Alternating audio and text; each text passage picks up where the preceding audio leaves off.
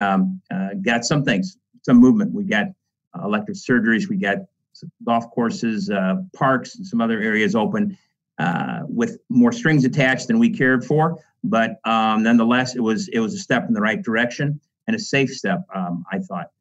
Next, we also had pushed very hard to open up Illinois' main streets across at least a region.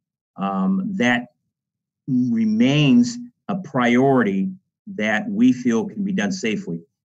Most recently, as of Thursday night, Friday morning, discussions continued, and a plan of another regional approach opening was sent to the governor just late this afternoon, as we are hoping that he will have the opportunity very, very soon to see the status of what parts of that could be implemented.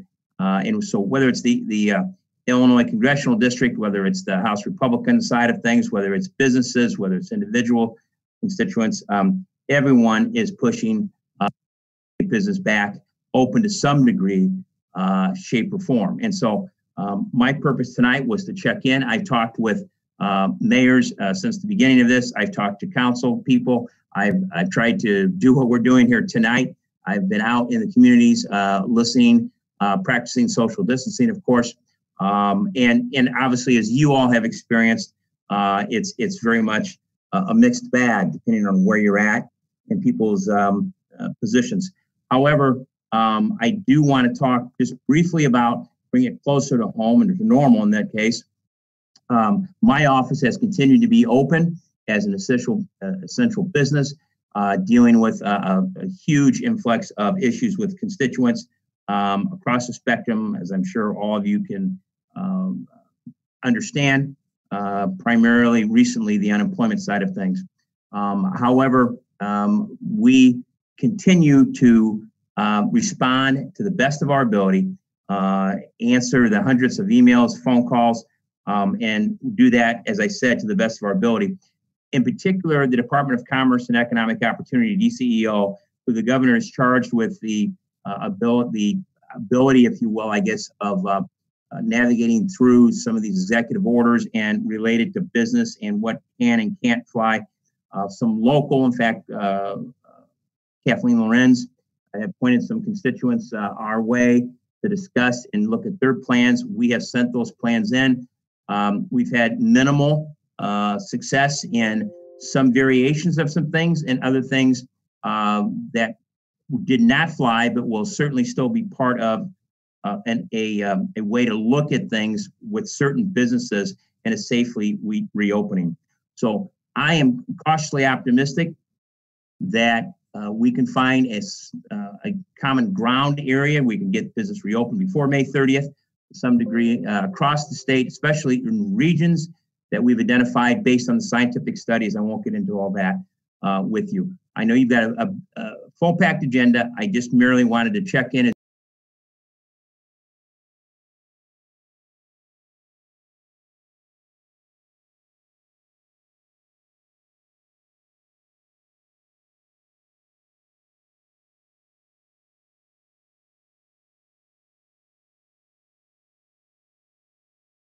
Thank you. I think we can take one or two questions. We don't have time for a full-on discussion tonight. I know Representative Brady is incredibly accessible. If you do have further questions, that might be a better time to do it. But if anybody's got a quick one right now.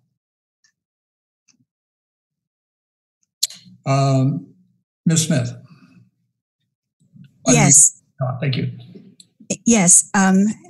Representative Brady, I know that a big concern is the testing, and as much as businesses and individuals want to see Illinois opened up again, until we have a better understanding of just how much the virus is prevalent in our community, which we cannot know unless we have a broader range of testing. And reading the news recently, the people taking advantage of that. Do you foresee when that testing site will be open to anyone who wishes to get a test, whether or not they're an essential worker or asymptomatic or even have any exposure to someone with the virus.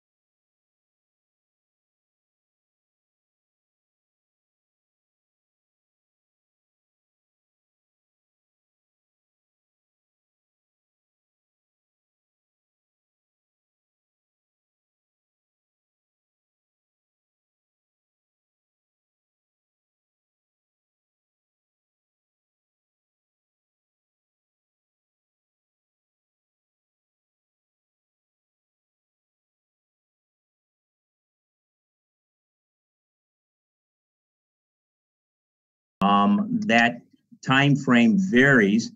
Within a time frame varies. Was the last time then as far as time frame varies. Was the last time then as far as time frame varies. The last time as far as time frame varies. In fact, I believe it was late Friday afternoon. There was a meeting that was occurring with individuals, and in particular, I believe Roman, to see if they could get some assistance in that turnaround time. And that's something I need to check back on. Thank you, Representative Brady. That helpful. Again, I think if there are other questions, I know City Manager Reese is in contact with County Health Department almost on a daily basis for updates of information. There's a lot of information being put out. I think the governor puts information out 2 times a week in a press conference and that. So, and again, Dan is always available and accessible. So if you have further, reach out to him. Thank you. Thank you very much. I had my hand up. I've got my hand up. Okay. Thank you, Mr. Brady, or Representative Brady. This is Stan Nord. There are some towns that are taking the opening into their own hands and opening up, like East Peoria is one of the closer ones. And I understand you're working on doing something similar, but at a regional level.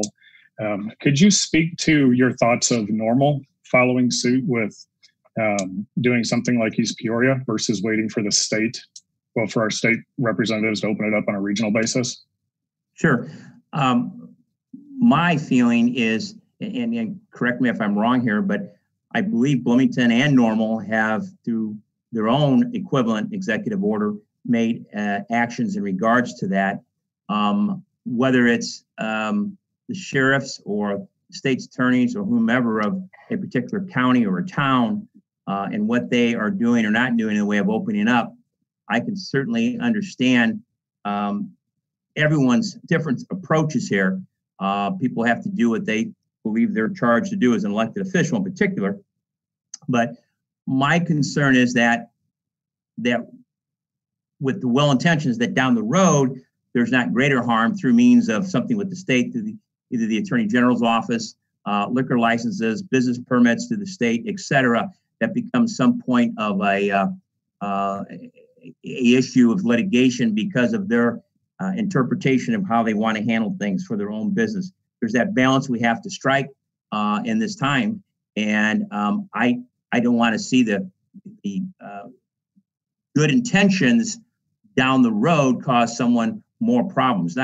Not only speaking from the health side, but we're talking about from the business side. The sooner we can get a plan, we can get a fair approach and a fair piece of that plan. We know what we stand, what we propose is not going to meet everything. We saw what we proposed, and we got some things that was watered down to some degree, but it was a start. So that's what I'm hopeful for. So as a follow-up question, would you recommend the town of Normal not look at doing something and waiting for you at the state level to address this issue? We're going to wrap this up. Again, reach out to Dan for questions. Okay, sure. Just because I've got a lot of constituents that have called asking this. So Dan, I will follow up with you another time. That would be great. I appreciate that, Stan. Thank you. Thank you. Thanks, Dan. Thank you very much. It's nice to be with you all. I know you're working diligently and trying to figure things out just like the rest of us. Thanks. And Zach Dietmeyer from Rivian Automotive. He's the communications director for Rivian. Wanted to speak briefly to us tonight too. So go ahead, Zach. Well, I'll keep it brief. Thank you, Mayor and Council, for allowing me to be here. Here mostly for questions and guidance. You should have all received the letter from our CEO, RJ Scaringe, detailing from the original agreement with the town. We have eclipsed those requirements for the $1 million grant provision, and just really wanted to let you know that we appreciate it, but we will not be seeking that. There's not a ton that a pre-production company can do during a global pandemic, but we want to be as faithful to the partnership that we have with the town of Normal, and just let you know we are so appreciative of the support and the patience. So we are ever closer to production, and just wanted to let you know that we're here to answer those questions, and getting more and more excited every day to share a little bit more. We'll have some more information coming out in the next several weeks about some of our suppliers and a good deal of our construction around the facility as well. So just wanted to say thanks. Thank you, Zach, and pass on our thanks to RJ Scaringe. I mean, it shows what a partnership that town of Normal and Rivian has. It just it's something that was concerning us and obviously concerning you as a corporate citizen. So thank you. Absolutely. And I'm going to turn it over to Pam Reese to introduce the topics we're going to be speaking on tonight, or hearing about, I should say. Exactly. Thank you, Mayor Coos. Can everyone hear me? Okay. Yes. All right, good. We have a couple of items that we would like to address during the work session this evening. Just a matter of detail, I want to double check with the city clerk or city attorney, make sure we're okay, because we didn't do roll call or pledge of allegiance per the agenda. So are we okay to just keep moving forward in terms of our items? Thumbs up. Okay. All right. So the first item on the agenda this evening is bringing council up to speed with the topic of emergency medical services to the Village of Hudson and Hudson Fire Protection District. And I wanted to take just a few moments of council's time this evening to allow Fire Chief McHumer to explain the situation and share with council what we are going to be recommending, and see if there's support to move forward. And if there is, we will return to council at an upcoming meeting with an actual agreement for the Normal Fire Department to provide emergency medical services to the Fire Protection District of Hudson. And so Chief Humer is on the call. I'm going to ask Chief Humer to unmute and just give us the summary of what we are proposing and how that would impact our operation. So, Chief? Can you hear me? Great. So I just wanted to give you kind of a quick rundown of what we've been talking about and working with the Hudson Fire Protection District. About a year ago, actually in July of 2019, we had a meeting with their officers and started to discuss the possibility of us taking over a contractual obligation to run EMS calls in the Hudson Fire Protection District, which is something that is very similar to what we're doing in the Towanda Fire Protection District. We've been doing that since about 2014. And so it would be very similar to that. I know some of the council members and the mayor were on the board at that time and voted in support of that. And so basically the Hudson Fire Protection District, they respond or transport about 140 to 150 patients per year out of the Hudson Fire Protection District. And that covers about 50 square miles, actually. So it's not just the village of Hudson. It's part of Lake Bloomington, Lake Evergreen, and some of that area up there. Currently, out of those 140 or 150 calls, last year we responded up there 47 times to assist with paramedic level transport. So if the patient was in need of a paramedic, so the medications or IVs, intubation, those types of things, we went up there and responded and assisted them and jumped on board their ambulance and transported the patient with their ambulance to the hospital. So really, we're only talking about around 100 calls more per year. And just to give you an idea, the normal fire department, our calls increase around 300 calls a year just on a yearly basis, just through more growth in the community and things that are happening in the community. So, 150 calls is not a huge increase right off the bat. So, as a part of discussions of the agreement or the contract, Hudson receives money through a tax levy for emergency medical services, and it's right around $300,000 a year. And so as we looked at that amount of money, in order for this to work efficiently, Hudson is going to need to retain some of that money to pay for training, pay for equipment, and pay for some manpower costs because during the daytime there's a shortage of volunteer firefighters, and so we want to make sure that the patients in the Hudson Fire Protection District are going to have patient care at the bedside in a very short amount of time, 4, 5, 6 minutes like that.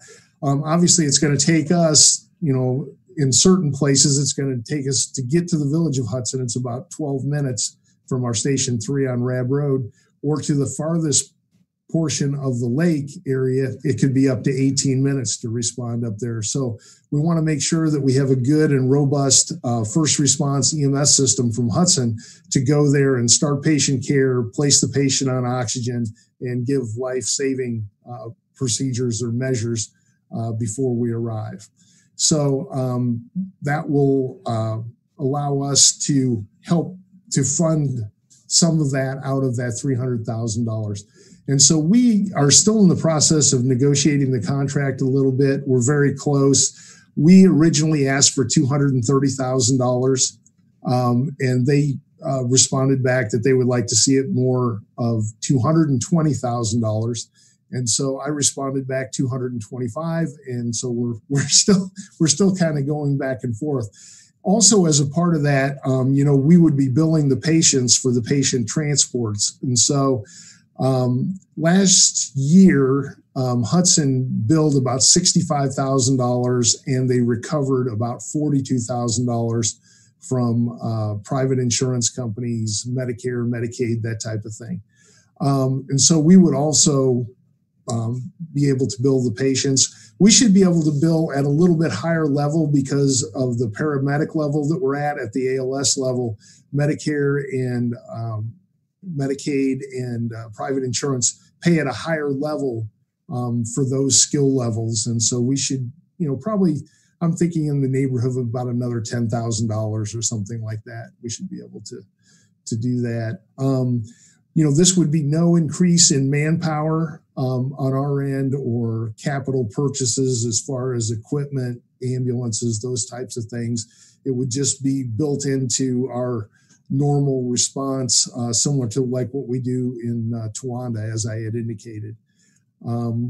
So I'm not sure if you have any questions about this. I know one of the things that was brought up by several of the council members, when we did the 2-on-1s was, what does this mean for the residents of the town of Normal? If there's an ambulance call in Hudson and I need an ambulance at my house, is one going to be available? And the answer is yes.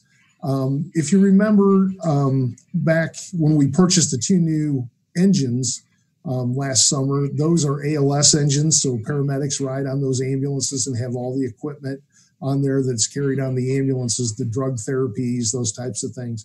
And so we will still maintain those obviously within the city limits. And so we'll still be responding within, 4.5 to 5 minutes throughout the community to start ALS care.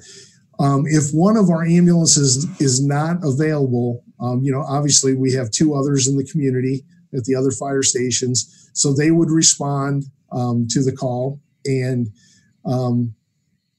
as far as paramedics go, just because the ambulance shows up or responds to the scene, that doesn't mean that we just load them in the ambulance and go just as quickly as we can to the hospital.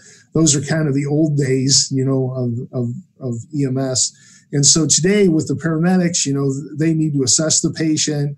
They might need to start IVs. They might need to start drug therapies, oxygen therapies, those kind of things. And that all takes a few minutes. That takes anywhere from 12 to 15 minutes to get that type of care started, get them on the cardiac monitor, those kind of things. And so by that time, if one of our ambulances will be there to transport the patient, or we could rely on mutual aid with Bloomington to transport that patient. And we can get an ambulance from Bloomington for mutual aid within the 12 to 15 minute response time that we're talking about. So really no time would be lost in transporting the patient if there wasn't one of the ambulance available.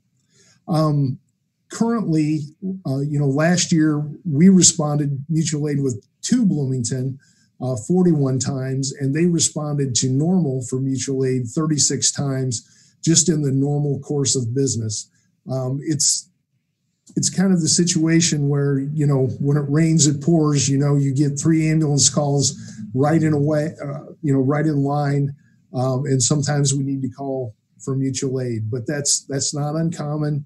We work very closely together with our mutual aid partners. In fact, it's a part of the law that you have to have mutual aid with all of the responding agencies in your area. So for these types of things, so that ambulances are available whenever they're needed. I'm sorry, Pam, go ahead. No, thank you, Chief. I did want to summarize and put it into context for council in terms of the number of calls for mutual aid, as well as the number of calls that we predict going to Hudson Fire Protection District, if council supports this. The Normal Fire Department has over 5,000 calls for service for EMS each year, and we see about a 3% increase per year just based on our existing population. So if Hudson has 140 to 150 calls per year, we currently already go on 40 or so calls to do paramedic intercepts. So the number of new calls for us to respond to would be about 100. That sounds like a lot of calls, but when we're doing over 5,000, it's basically not a significant impact to our calls for service. So we are asking council for thumbs up or not of approval to continue discussions with the Village of Hudson. And if we move forward, we will return to council with a formal agreement to provide emergency medical services to the Fire Protection District. And it would not be dissimilar to our current fire protection or level of service to the Village of Towanda and Towanda Fire Protection District. In the case of Hudson, though, we would make sure that they maintain a first responder program. So with that's all the information staff has to offer, but we can answer questions. I guess one other thing, Pam, that I would add is that as a part of that contract, there's a 3% escalator in there also. So every year the fee would go up 3%. That's true. Thank you, Chief. That would be in our draft agreement that we would bring to council. We're proposing a relatively short-term agreement, which gives us a couple of years to experience this and see how it works. We would propose a 3-year agreement and see what works. And during that 3-year period, as Chief just mentioned, there would be an inflationary increase. Thank you. Mr. McCarthy. Thanks, Chief. As I understand from the information, we just want to clarify that you're not anticipating any staffing changes as a result of this, and we can handle it for the foreseeable future without any disruption. And it's good to know about the response times. That's really, really good. So from your perspective, this is handleable, capable, and really straight up just an additional revenue stream for the normal fire department. Absolutely correct. That is true. Wow, that's good, and glad to hear that we can handle it, and you don't foresee any increased cost with that. So thanks very much. I'm supportive. Thank you. Reminder to council members, when you're done speaking, can you lower your hand on the, thank you. Mr. Nord. Thank you, Chief Humer. I think it's great that we can help another community with safety issues. I think anytime we can help somebody with any safety issue, we should. But one thing that I think is worthwhile to point out, our fire and ambulance response times are part of the competitive advantage of living in a city, Bloomington Normal. So we need to realize that when we offer this advantage to towns that are outside, they don't pay the same municipal same municipal taxes we do. So it gives people more of an incentive to step outside of Bloomington Normal. And, I think that's a downside, but the safety aspect always trumps that. I just think it's good to point out. One thing I would request is if a retirement center or something that's going to generate more calls than what's anticipated, if that happens, that we have some mechanism to address those additional calls, because the brunt of that expense will fall on the people living in Normal. Thank you. Sure, absolutely. Further on this issue? Ms. Cummings.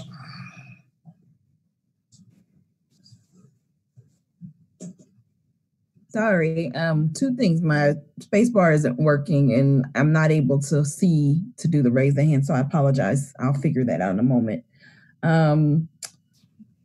So I just wanted to be clear and put this in numbers perspective. When I took a look, and you can verify, so the increase we're looking at, I know you gave raw numbers, but it's roughly a 2% increase in calls if we're looking at 100. And then that would only be possibly if, based off of the numbers you provided on transfers, and say that we did an equal ratio to have those being, the increase matching the 2% increase, we're still only at a 1% of transfer calls. Did I do my math right about right for that? Yeah, that sounds right. I'm sorry. Yeah. I think that is accurate. Okay. So yeah, I think for this, I think this is something I would gladly support, certainly given an opportunity for them to have more efficient service where they are, and also bring in another partnership for us. I think it, since in recent calls and only a possibility of approximately 1% of transfer calls to any of our neighboring partners. I don't see it being an overburden to anyone. It's actually a win-win. Thank you. Thank you. Mayor, the only thing I'll add is just a reminder to council, and Chief mentioned it, and most of the calls to Hudson that we currently perform in terms of paramedic intercepts are coming from Station 3, which is the station located on Rab Road. As we move forward with our fire station relocation plan and relocate ultimately all 3 of the fire stations so that we more effectively are located to serve our community within the standardized response times, Station 3 is the last one to be relocated. Once that happens, then of course we believe we will be well situated to respond within our corporate limits within the generally accepted response times for the entire community and for our 3 stations. So that's just something that will come down. It's not in our 5-year budget right now, but it is the next step. Ms. Lorenz. Yes, thank you.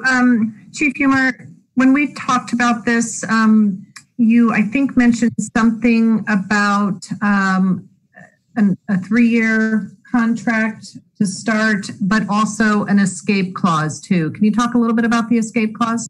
Right.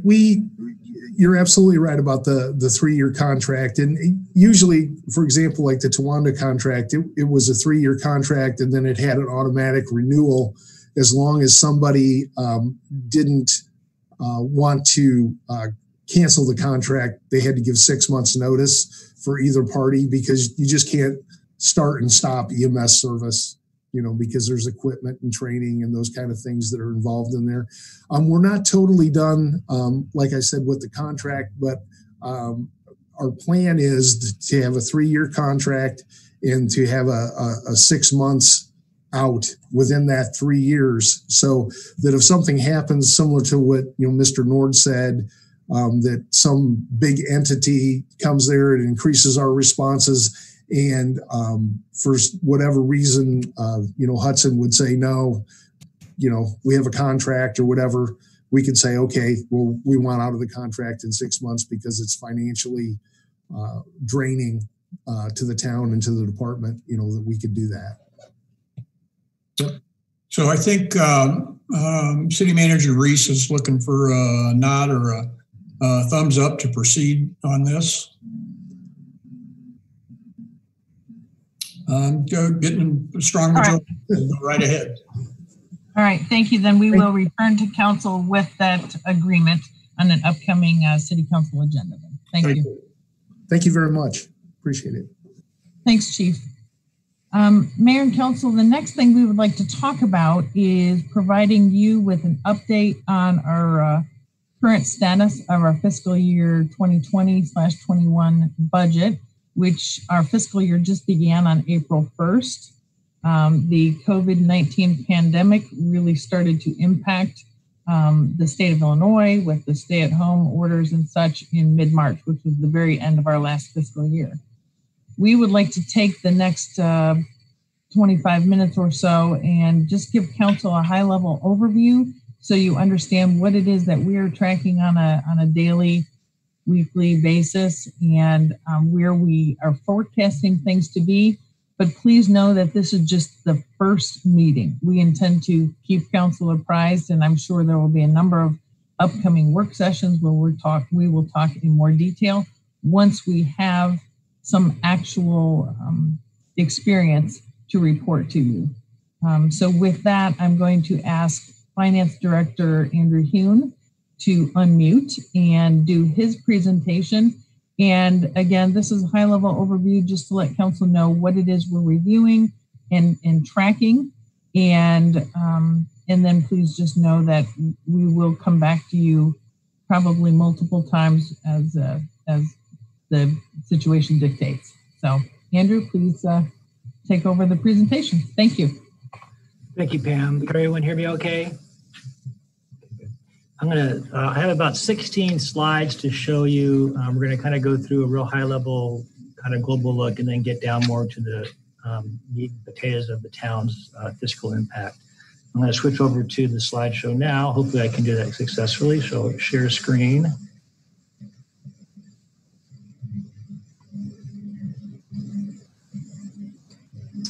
Can everyone see that screen okay? Yes.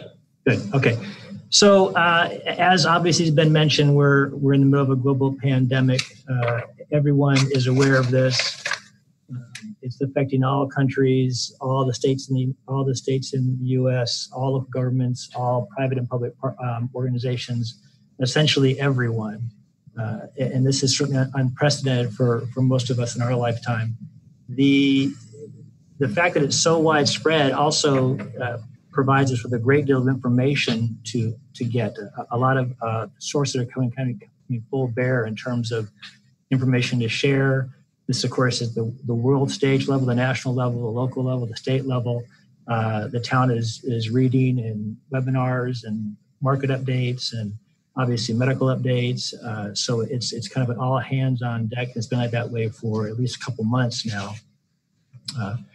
We certainly rely on a lot of different information. Some of our current local partners that we talk to quite often, the NLC, National League of Cities, the U.S. States Conference of Mayors, IML, which is the Municipal League, the Governor's Office, of course, the Illinois Department of Health, are all sources of information for us. This is, on this slide here, you can see that the NLC put together a survey of about 2,500 cities across the country just to get a simple answer: will you be affected by this financially? This was done in early April, and obviously almost 100% of the cities came back saying, yes, we are going to have some unanticipated declines in revenue.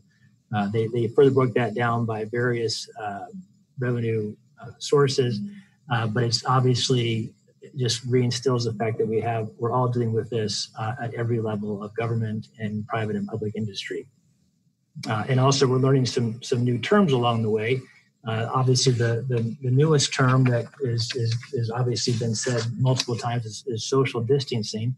And that to the vast degree that we're social distancing has occurred and occurring, it equates to an immediate shutdown of economic activity. And again, this is all known information, but it kind of gives a bit of a flow of information for the segue for this presentation. The impacts of that vary depending on industry, depending on your employment sector. Obviously, if you were working in the retail business or the restaurant and bar business, you are seriously hurting from this situation. Other industries are not hurting. Some are actually accelerating, tech firms and so forth. So, but regardless of where you stand on that economic scale, it's a significant economic impact to the globe, to the U.S., to the state, and certainly to local governments like ourselves. One chart I've kind of found interesting that I've gotten recently from Commerce Bank. It kind of speaks to the unemployment side of things. Currently, according to the Wall Street Journal, as of today, there are 30 million unemployed people in the U.S. There's about 158 million jobs in the U.S. And this slide is very telling of that. Obviously, with the stay-at-home order, that hit first the restaurants and bars, and then, of course, it went to more of a even wider non-essential business situation there. But you can see from this slide here, in January 2020, and this is in the thousands, there was retail, food and beverage, restaurant, bars, entertainment, hotel and tourism, transportation. And we are at 30 million people unemployed. And basically that is the sector that has been impacted immediately by this. So you can see that's a 20% of the payroll for all the jobs, 20% of the economic activity of payroll for the U.S. And also Commerce has released some estimates in terms of unemployment rates for the entire U.S., and they're thinking it will peak around 20%. So I think we're kind of getting close to the bottom of that, but clearly this has a significant impact economically, particularly in those sectors alone. And then the question is, so what is this significant cost? Why are we incurring this significant cost, and why and what?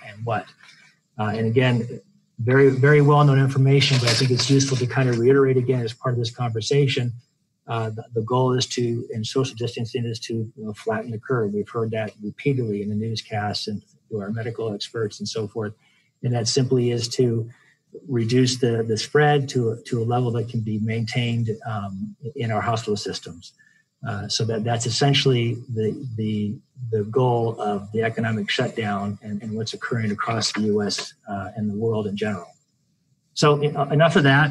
Again, that was just some information I know you're all aware of, but it does serve as some background. Illinois, specifically, on March 16th, restaurant and bars had to suspend on-premises consumption. So they all essentially went to takeout. Not all of them, of course, because some weren't prepared for takeout. Some do take out, but they weren't prepared to take it on until it's a full-time role. So many have just simply closed. Others have developed takeout. Others were kind of more attuned to that. Fast food places, of course, do a lot of that. So kind of across the board reaction to that particular executive order. And then, of course, on the 21st of March, the stay-at-home order came from the governor, and that further tightened down the economic wrench, per se, or pressure. Currently it's scheduled to end on the 30th of May. And I know there's some easing of restrictions and so forth, but still it's definitely an economic punch in the gut for a lot of folks. In terms of the town itself, now we're kind of getting more into the fiscal side of the town. And before I get too far into that, I just kind of take a step back here and talk about the 2021 budget. We did approve that in early March. That budget cycle went very well. We're ending the year 1920 in a pretty good position, although we're still closing the books on that right now. And we started the year 2021 in a very strong position in terms of our fiscal strategies, which is kind of dictates a lot of the town's reserve and cover ratios. The general fund is meeting its reserve level at 15%, so in a good, strong position. We did establish some contingency this year, which was nice. The Vehicle Equipment Reserve Fund has a very strong position also right now, and that's going to come into play later on as I speak a couple more slides down. Debt service coverage is in good shape. Water and sewer fund are in good, strong shape. The only fund that was actually a little troubling, and you're well aware of this last couple of years, is Health and Dental Fund, which we're in the process of resolving that.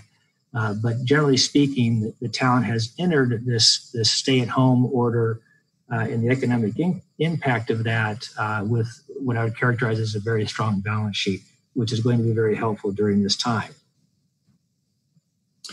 So kind of going forward now, the next few slides, we're going to discuss what that impact is to the general fund and really what that impact is to our working capital. We're going to look at the short-term estimate impact. When I say short-term, I mean this fiscal year, 2021, next 12 months.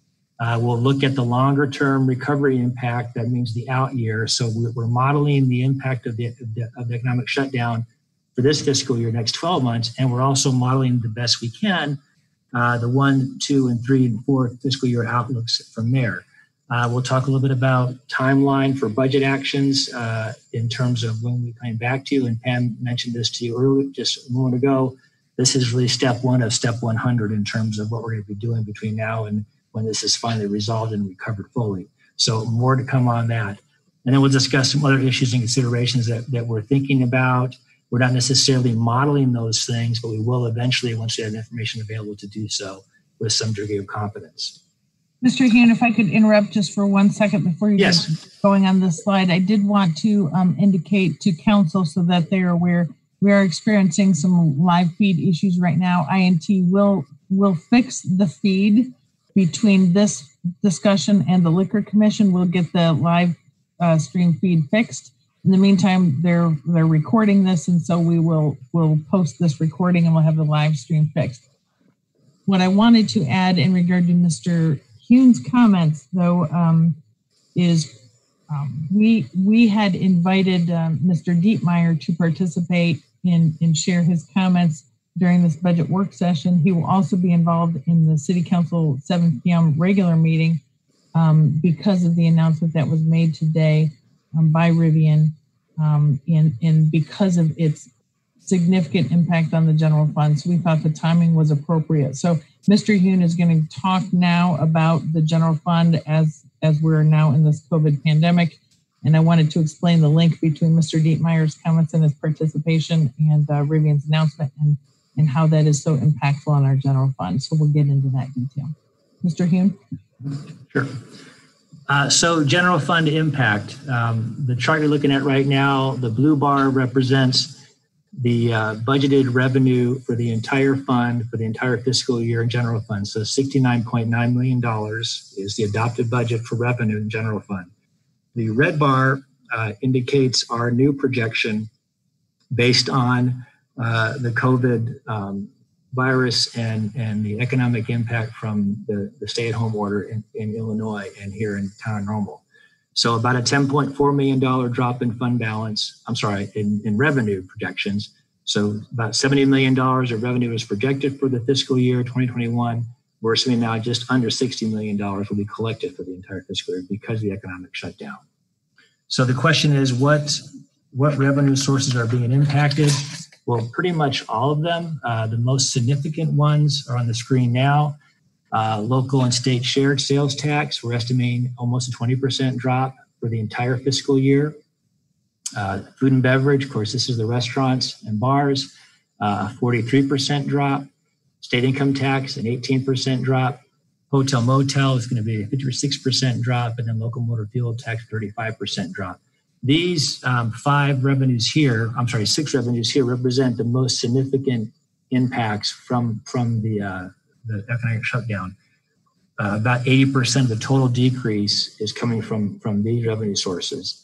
Other ones are smaller ones, the museums, the Children's Discovery Museum, the theater, and so forth. We're tracking all the revenues, but these are the major ones obviously impacted. We did model everything to be essentially removal of the stay-at-home order on July 1st. Right now, it's looking more like June 1st. But again, we wanted to kind of get as best worst case scenario as possible just to see what the impact might be for our own planning. And you can see that's the numbers. To give you a little more background on the modeling for the state and local sales tax, we basically looked at every single month and then assigned a new percent that we thought we'd collect because of the month it was in. And then we broke it down even further by segment. So we essentially look at all the business activity. There's about 1,000 businesses generating sales tax for the town. However, about 80 to 85 of those actually produce about 85% of the total revenue we collect. So we break all of those out separately monthly. We look at them. We categorize them in certain segments. For instance, we would put Home Depot and Menards, that we call that kind of our big box home stores, Meijer, Sam's Club, Target, Walmart. We put that into kind of our big general merchandise areas. In fact, those 5 or 6 places generate the majority of our sales tax. We have restaurants, of course. We also break it down by grocery stores, by car dealerships, pharmacy, specialty, home decor. So we look at all these segments differently, and they all have a different impact on the overall sales tax collections. And then we assigned for every single month in those different segments what we thought we'd collect. Just again, by example, for restaurants, we assumed 50% of what we normally collect in March. For April, we assumed 25%. And then for all of these things, we go right about to July and start picking up from there. Each segment, some pick up faster than others, and we only get to about 95% in total for the whole fiscal year. So not only are we assuming a significant sharp drop in revenue from tax resources for the April, May, and June, we're not bringing it all the way back to 100% for the entire fiscal year. So again, a fairly conservative picture of our revenue projections. So moving on in terms of kind of our budget timeline and our budget reaction, our immediate budget reaction has been, we want to shore up to the extent we can the general fund's working capital position. This is kind of an immediate short-term solution. What the actions we've taken to date is we're going to reduce or eliminate certain transfers from the general fund. I'm sure you can recall from our budget discussions and just your general knowledge of the budget for the town, the general fund funds what we call a vehicle and reserve fund. So every year it takes money and puts it out of general fund into the vehicle reserve fund. And that fund ultimately supports the purchase of ambulances, waste trucks, fire trucks, police cars, virtually every piece of equipment we have that's significant in vehicles when those come due. We kind of fund it annually. Right now, that transfer from general fund to vehicle reserve is $1.8 million. We're going to hold that transfer this year and not make it. The vehicle reserve fund is in a pretty strong fiscal position. We look at the 5-year budget. So in year 5, we're down to our target. But year 5 is a long time away, and we can solve that problem between now and then. Right now, we want to be able to maintain some capital in the general fund. So we're not going to transfer the $1.8 million. That will not be problematic for the fund right away. We're also going to reduce the transfer to the roadway fund. Another fund, the general fund funds, is general fund roadway work. We're going to cut that transfer in about half, about $400,000. We're also going to reduce or limit the transfer to the capital fund. So the general fund, funds vehicle reserve fund, roadway fund, and capital fund. We're reducing and limiting those transfers.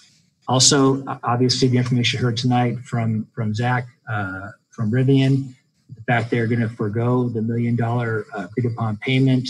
They've met their milestones, but the good partners they are, they've chosen not to seek that reimbursement or that rebate.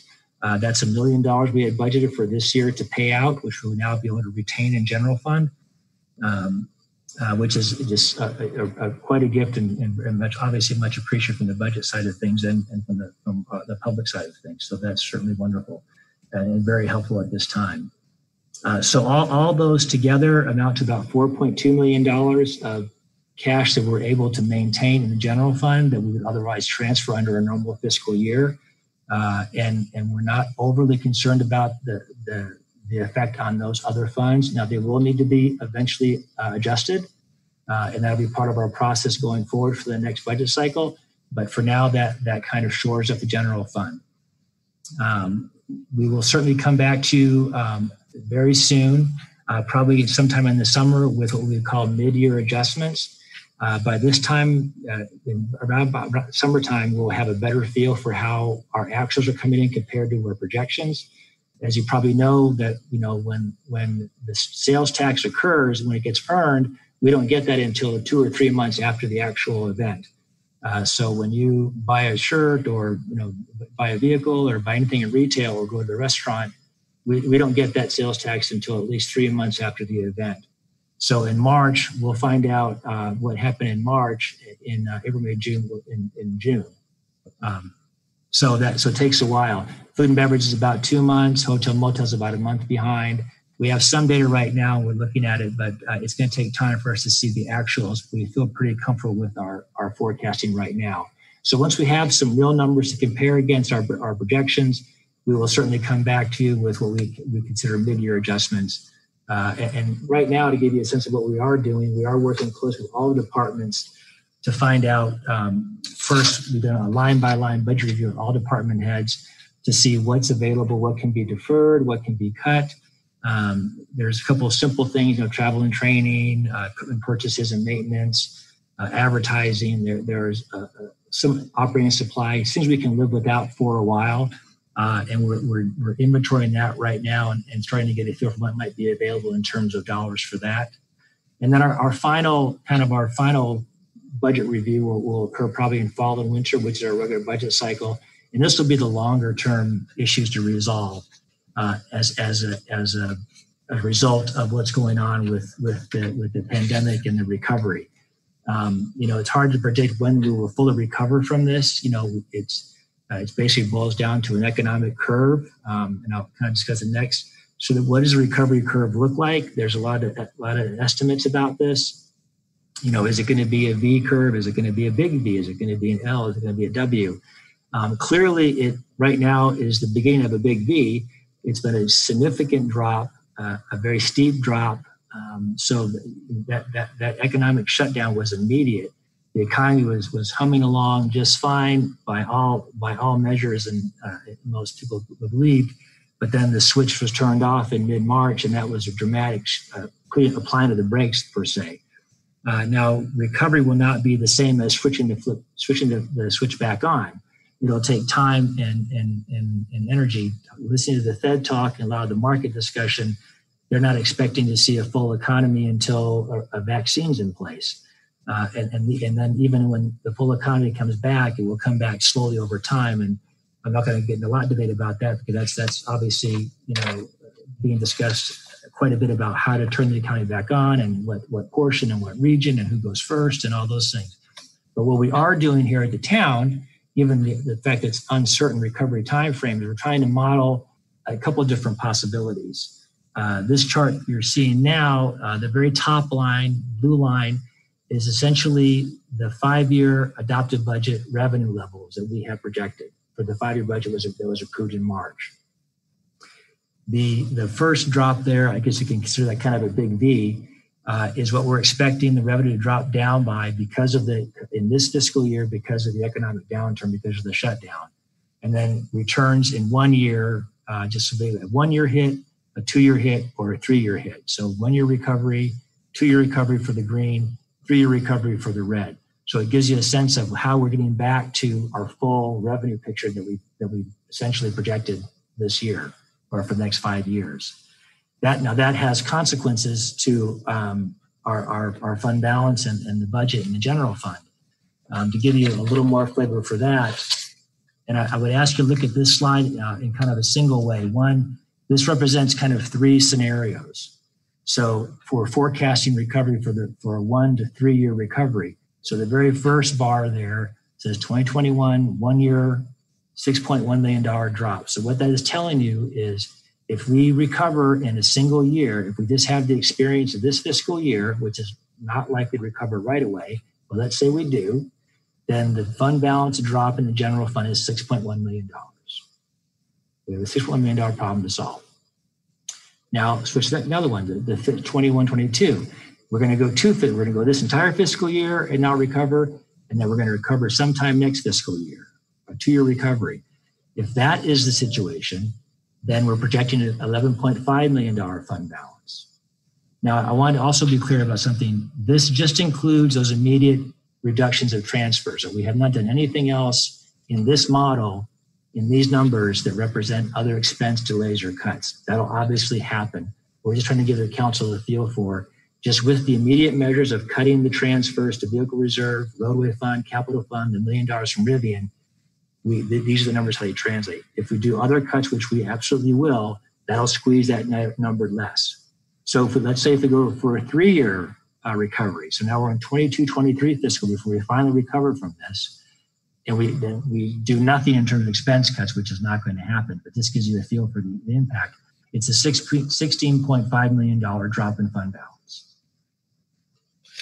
So again, we will certainly deal with that at the appropriate time. We have made immediate budget adjustments. We're looking at other cuts, other delays, and essentially as we go out in terms of that recovery model, the longer it takes, even the more thoughtful the cut needs to be in terms of what we're doing, because it basically equates to programs and services to squeeze or eliminate or change to deal with that kind of drop in fund balance. But I do want to leave you with, at least in the terms of this, that the town did enter this, like I said, in a very strong position, actually. We have a couple of little pockets of money we can go to when we need to that aren't going to put us in too much of a risk. They will need to be dealt with later on. But right now we are in a good fiscal position. We have plenty of working capital to resolve this issue in kind of a thoughtful way. A couple items just to consider that we're also looking at. Investment earnings obviously are challenged. The town's funds that we invest are basically, in a couple of words, bulletproof, because they're just fixed income things. Agencies and the CDs, we hold them to maturity, and they're just not going to be impacted really at all of this. The pension funding is a little different situation because obviously, as you know, we hold a position in equities there, and equities are taking a hit. As if you read the paper, you know this. We're working closely with our market advisors on both of those pension funds, but there is going to be some reckoning to deal with that. Also, when all the dust settles on recovery, or maybe before then, the state is going to need money. Right now, even at the federal level, the Fed is, $2 trillion plus in stimulus package. That's being financed, and that's gonna come to roost for the nation. The state of Illinois is obviously putting a lot of cash out right now, and they weren't necessarily in a great position going into this. So they're going to be looking at something, and it might be looking at municipalities to help solve their budget issue once all this is settled. That's hard to quantify. They obviously have done it in the past, and we're hopeful they leave us alone, but it's going to come eventually to a reckoning for that. Also, once we get out of this, there'll be, I guess, what you can refer to as a new normal. Consumer spending is going to look a little different. Business models will be a little different. Tech and the digital divide will be a little different. Everything is really evolving in terms of consumer spending and business models. And the longer that we experience kind of this online, stay-at-home Zoom meeting stuff, there will be a longer impact on how people spend money, how they provide service, and how service is delivered. These are all kind of unknowns, but there certainly are going to be some interesting future in the head in terms of that. This last bullet, pandemic response model. A pandemic is something I think everyone's kind of in the back of their mind known about, but never really spent a lot of time kind of budgeting for. So this is obviously a real thing that can happen, no denying that. So I think local governments, state governments, fed governments are going to obviously be more sensitive to this area for the next one. And the town will have to react like every local government to that situation too. We have reserves in place for all kinds of emergencies. We never thought we'd have this kind of emergency during this time, but it has happened, and our reserves are there for it. But we can add pandemic to the list of possible emergencies that we'll deal with as part of our reserve funding. Then just this last bullet point, we're going to reach out to all of our advocates and partners, IML, our colleagues, our sister cities, the governor's office, everyone I've already mentioned, to help us kind of understand the data and then distill it and then bring it forward as some kind of recognizable model for our revenue and our budget. So that was a lot of information to share. Like Pam mentioned, this was meant to be kind of a introduction to our situation, and also share with you that the city, the finance department, the city manager's office, we're looking at this very closely all the time for the last couple months. And this is just the beginning of a discussion base in terms of budgeting, reacting to it, cash flow, fund balance. But I feel comfortable where we're at with our projections. I change them every single day. I look at them honestly in terms of a percent here and there. But I think we're obviously in a good position financially to deal with this. What will be coming next over the next few months, and honestly, probably as part of the budget cycle this year, is a discussion of the new reality for the town and budgeting going forward. That's all I have to share. Thank you, Mr. Hune. I did want to just highlight a couple things for council. Just reiterate Mr. Hune's comments that we entered into this crisis in a very strong financial position, primarily because council has established our target fund balances. And because we have fund balances, the purposes of those fund balances are for a rainy day.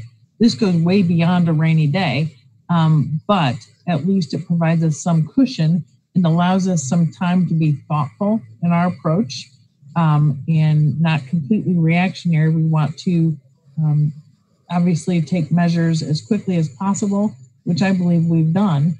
The other thing I want to point out that is this is a almost a marathon. We're in this for the long haul, and we'll continue to track things and report back to council and seek council input and guidance on certain matters. I do want to just again point out that these assumptions are hopefully very conservative in terms of expectations. As Mr. Hune mentioned, our assumptions were that July 1st was the end of the stay-at-home order. We really hope that we are wrong. We hope that we're wrong. We just wanted to put out a very far out date to make sure we gave ourselves some very conservative approach.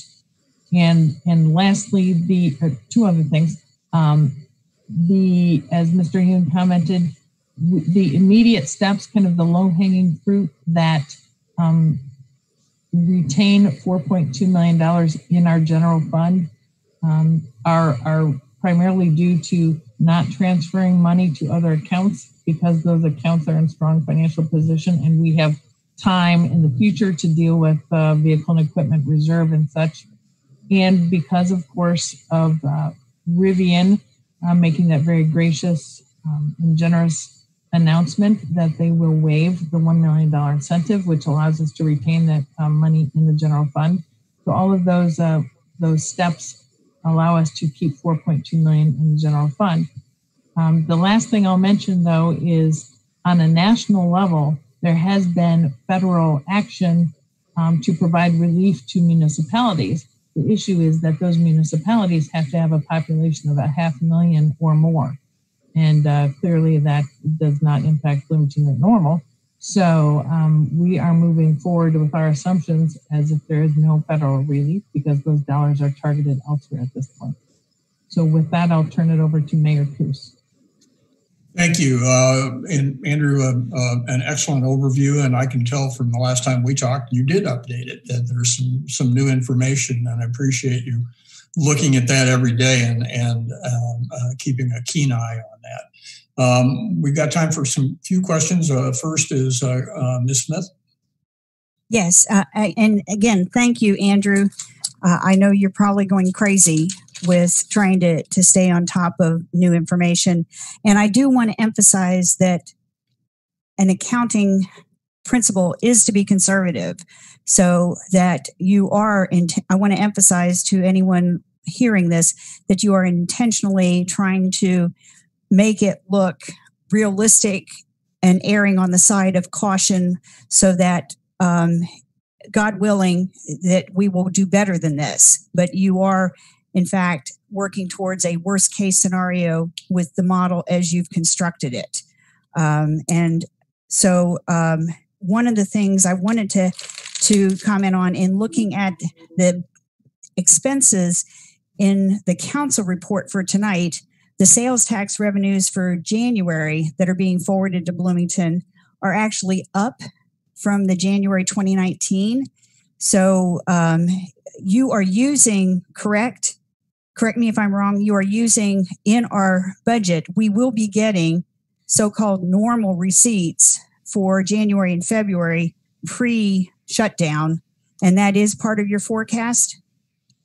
That's correct. We don't start forecasting a drop in any of our sales tax revenue, food and beverage, income tax, hotel motel until mid-March. So go ahead. And on a separate matter, because I'm feeling the time pressure, on a separate matter, you were mentioning how you are aware that we have certain vendors that are a large segment of our sales tax receipts, and some of those in the normal taxing district have actually been benefiting from the stay-at-home orders, such as the Kroger on College Avenue. We have a Schnucks north of town by the expressway, and some of the big box stores that are in here.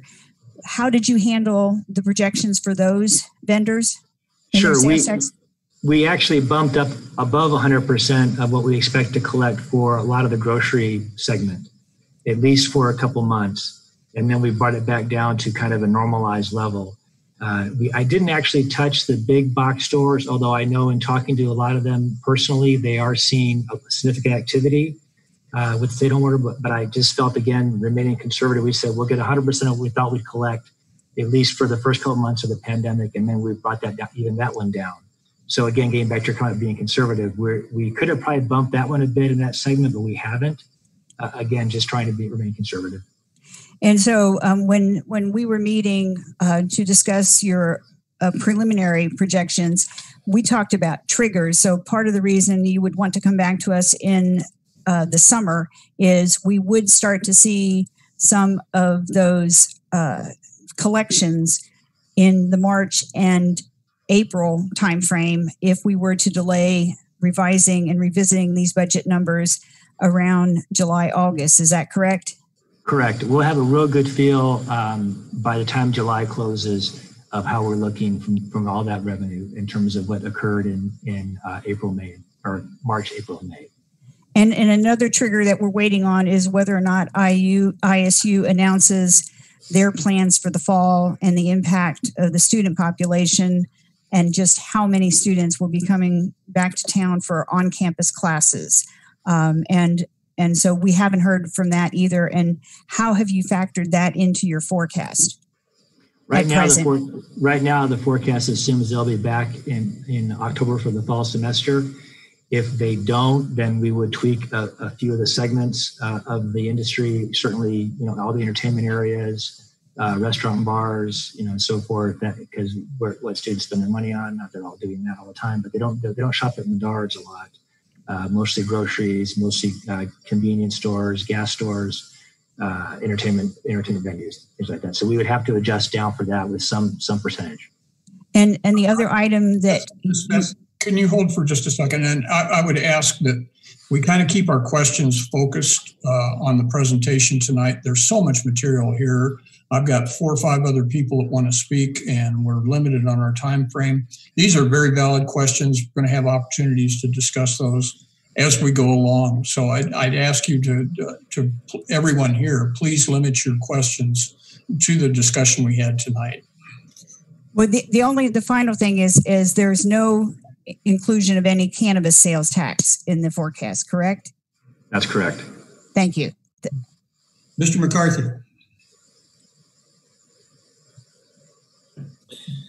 Thanks very much, Mr. Hewen, for, as Ms. Smith pointed out, being on top of this minute by minute and being very conservative. I appreciate the approach greatly. I'm going to zoom back up to maybe the 20,000 foot view just to kind of overview process. I know there's going to be a lot more detail coming. So if I heard everything accurately from a high level process perspective, you've got $4 million-ish ready to help out on this expense side should we need it. And then as June and July hit, and we get actual revenue numbers and actual expense numbers, you're going to come back to us with more specific targets based on what our actual real experience. I know it's all forecast now, but once you have real numbers in terms of revenue side, you're going to come back to us with more specific requests. Did I get that process roughly right? Yes, that's correct. Okay, perfect. Thanks. Ms. Lorenz. Yes, thank you. Mr. Hewen, question back on the point about managing the reserve transfers from particularly roadway and capital. Those are our pay-as-you-go funds for big projects that we like to allocate in a particular year. By not making those transfers, generally speaking, and I know you can't get to specifics at this point, but generally speaking, how do you feel the impact will be on some road projects as well as any of the capital projects that might have otherwise been expecting those funds for this year? Sure. Roadway fund should probably be able to carry on as usual for this fiscal year. There's enough fund balance there to support that. We'll need to address it in the next budget cycle to kind of recover those funds, but for the most part, there's no impact on the roadway work. The capital fund, that fund is always budgeted very tightly, and we're going to cut that transfer entirely. So we do have cuts in terms of projects identified now that we will not be doing. And I'll default to Pam to share those if she Ms. Reese, if she chooses to. But we do have a list of cuts in capital that we have to back off on. Correct. In regard to those capital projects, they're not road or sidewalk related. Those are, for example, the town's matching dollars for the Maxwell Park improvement. So we will basically kick that can down the road a little bit, delay the Maxwell Park project for a year. We bid that project, it came in over bid, so we were redesigning anyway. So it's those kind of projects that would be delayed, and then we have time between now and next fiscal year to address what we can do in future years. But the delay in capital or delay transferring money into the capital fund does not affect any roadway projects. Mr. Nord. Thank you, Mr. Hewen. A question. We're transferring money from different fund balances, but that money has to be replenished at some point. what's your plan on replenishing it? Well, right now, for the biggest transfer we're doing is vehicle and equipment reserve, 1.8 million. It's pretty well funded now, but you're correct. This is not necessarily money that is going to be free for us to use. It's all been planned to be spent over the next 5 years. So by way of example, the vehicle reserve in year 5 is at its target. We're pretty high right now, but we'll spend that down to year 5. So right now, year 5 is a problem in the vehicle reserve with holding that money back from it with the general fund. There are things we can do. We are looking at some policy changes in monitoring our fleet replacement. That's an option. We think we can find some savings there over the next 4 or 5 years. But it will be something we discuss in budget during the budget process to restore at least some of that money back to the budget over the 5-year time frame to ensure that we're okay in the out years. But right now, our thought process is we have an immediate need to resolve a working capital voice stream now, and over the next through our budget cycle, which I trust 100% in terms of resolving these problems, we would do that over the next few budget cycles. Yeah. So whenever that happens, we're going to be reaching out to our same taxpayers, many of whom who have lost their jobs, their businesses may have closed, and it might not be immediate, but years down the road, we're going to be asking them to replenish this fund. And if I could just jump in, I don't know that that's necessarily the case. As Mr. Yoon indicated, if we delay the transfer into the vehicle replacement fund, it causes a problem in the 5th year, 5 years from now. It gives us plenty of time to figure out what we want to do. Either we want to reinstitute that fund balance, or perhaps it allows us an opportunity to change our model. Maybe we change how we look at our fleet replacement. Maybe we choose to lease some vehicles rather than purchase some vehicles. So I think because we will then have time to address what happens 5 years from now in that fund, it allows us some flexibility. So I don't know that it's an accurate statement to say that it will cost the taxpayers more. I think what we would say is it allows us time to figure out the best solution. All right. Well, in my view, a transfer is not a savings. But to go on to the next question, just to move on, in your projection, you had the $10 million loss, and you said that that assumed 100% back by the end of the year. If we're not at 100% by the end of the year, is it going to be more than a $10 million loss? Or could it be? That's correct. The $10 million relates to the drop in revenue. With the mitigation of not transferring the money, we have about a $6 million loss for a 1-year recovery. However, you never project. You don't project the economy going back to 100% at all in this fiscal year. Correct. So I do. Yeah. That's another statement that we just need to be clear on. His assumptions are not that we're dropping down March, April, and May and going back to 100% in the future. I think that V slide did show ultimately some projections, some forecasts of how long would it take to get back to the 100%. In reality, the numbers that we're working from, we only show at best going to 90 to 95%. Right. That chart was just kind of to give an illustrated view of the 1 to 3 year. We likely will not return to 100% projections for a while. Okay, thank you. And then my last comment is, I believe Normal's got a different model than a lot of the communities surrounding us, because we have such a huge percentage of college students, and we lost those students. So I just hope that in your model, which I don't need to get into the detail, that it reflects that we're very different than in East Peoria or a Pontiac that doesn't have such a high concentration of students. So thank you. I think the cogent point here is that we're looking at projections and best guesses going forward. We can't make any policy decisions or assumptions going forward until we get better data. And I think that's the point of what we're doing tonight, is setting a baseline of where we are as a community and where we think we are. and revisiting this, likely with some policy decisions in July when we get hard numbers and really have a better idea of where we're going. So at that point, I think we're going to close this out, unless Ms. Reese or Mr. Hune, you've got anything else? The only thing I'm going to ask is Ms. Gadaraju to step up and let us know if we're supposed to log off or just turn our video and audio off, because they're going to, the INT staff are going to fix the live stream feed. And so if Vasu could let us know what we're supposed to do, I just want to make sure we're doing what they need.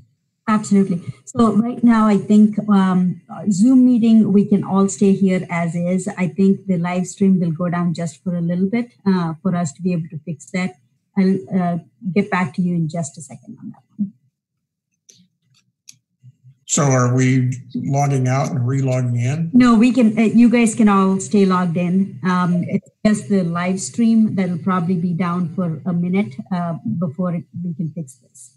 So what you want to do is just, if we're going to take a quick break, you could just turn off your video feed and your audio feed and come back at whatever time Mayor Coos indicates. I'm going to say we come back. I have 6:59 right now. We'll come back at 7:10 with the Liquor Commission meeting. Okay, thank you. That'll help. Okay, thank you.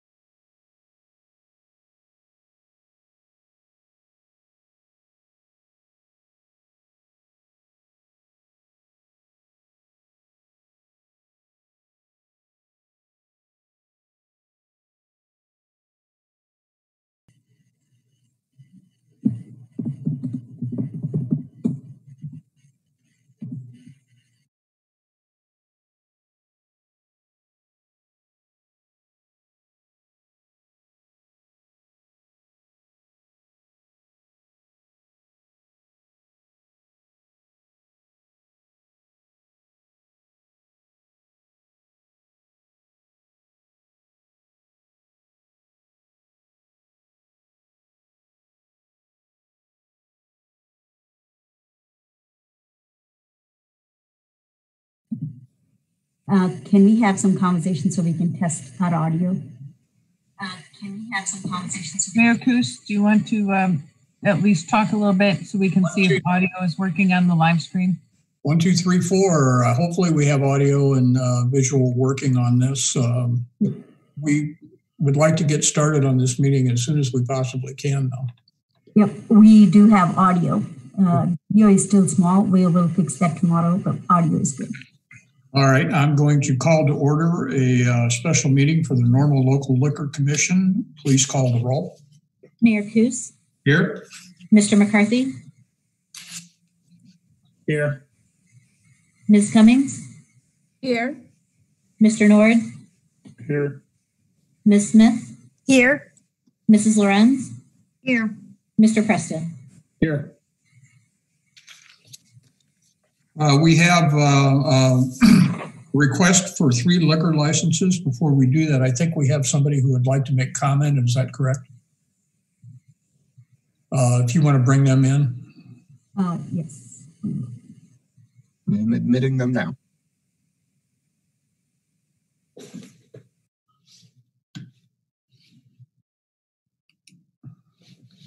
And is the person wishing to speak last 4 numbers 0282? Yep. Can you guys hear me? Yeah, we can. So if you'd state your name and for the record, and I think you are the person who has purchased these businesses. Is that correct? That is correct. Okay. Yep. Yeah, my name's Tyler Carl. Can you hear me? Yeah, I can. Tyler, I'd like you to stay on the call throughout this meeting if there are questions for you. But in the meantime, absolutely. Yeah. Yep. Go right ahead. Absolutely. Okay. Well, thank you guys. Like I said, my name's Tyler Carlson, and then along with my wife Brittany Carlson and business partners Russ and Lisa Moss, we own and operate MC1 Investments LLC, which is the applicant for the agenda tonight. We currently operate a successful restaurant located in Hayworth, Illinois, which has a primary focus on our handcrafted pizzas. And as we've looked to continue to expand our operation, we felt that it's a great opportunity to bring one of what we feel is the best pizza recipes in all of Central Illinois to the town of Normal. I will stay on, happy to stay on the meeting and answer any questions, but I just wanted to thank you guys for your time and consideration on granting us a liquor license and gaming license tonight. I apologize for not being available last time, but I will stay on this meeting and answer any questions that you guys may have. And we look forward to a great partnership with the town of Normal and bringing what we feel is a really good menu and recipe to Normal. Thank you. Mr. Day, question for you.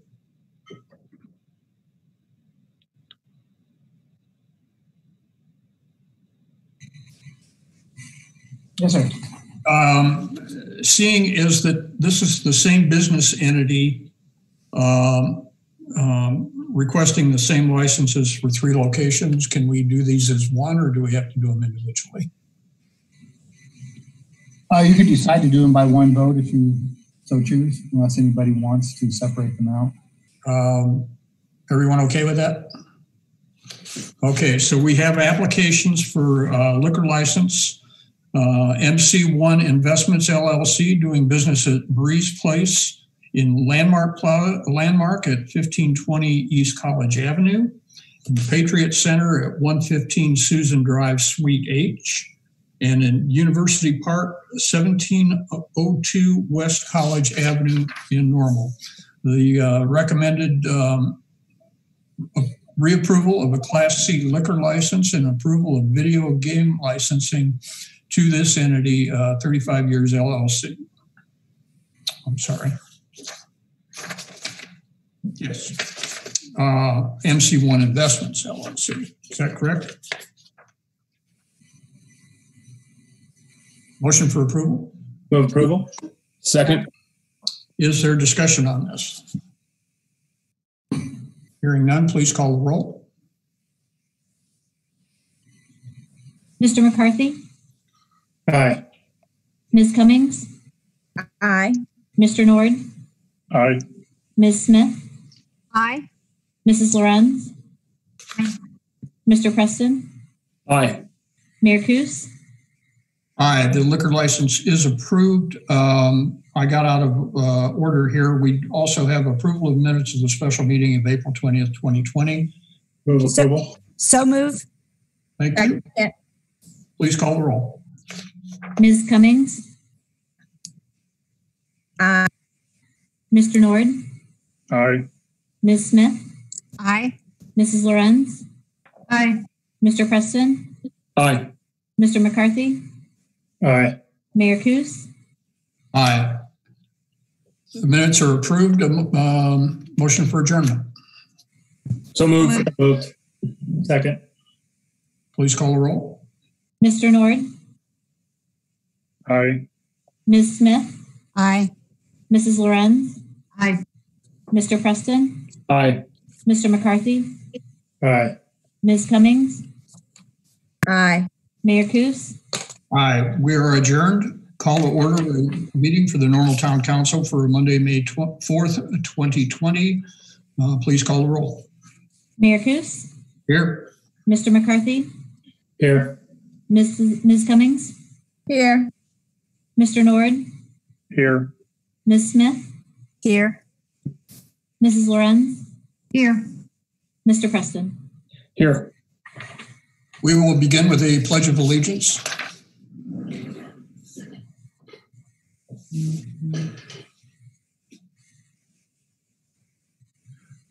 I pledge allegiance to the flag of the United States of America and to the republic for which it stands, one nation, under God, indivisible, with liberty and justice for all.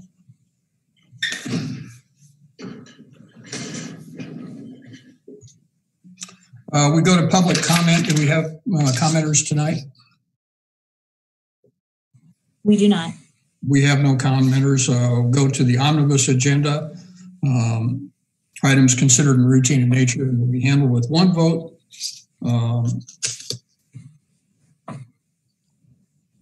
Unless a council member would like to pull an item for discussion.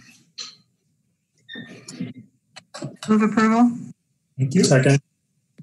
Thank you. Please call the roll. Mr. McCarthy? Aye. Ms. Cummings? Mr. Nord? Aye. Ms. Smith? Aye. Mrs. Lorenz? Mr. Preston? Aye. Mayor Kus? Aye. The omnibus agenda is approved. I kind of got out of order there to approve the regular meeting and a report to receive and file town of normal expenditures for payment as of April 29th, 2020. Mayor, I'm going to interrupt. It looks like Miss Cummings is having trouble getting her. There you go. Yeah, for some reason it wasn't working for a second there. First item of general orders is an ordinance abating the town and library levy of the 2019 property tax for Rivian Automotive in accordance with the 2016 Economic Incentive Agreement. Move approval. Thank you. Moved by Mr. McCarthy and seconded, I think, by Ms. Lorenz. Mr. McCarthy.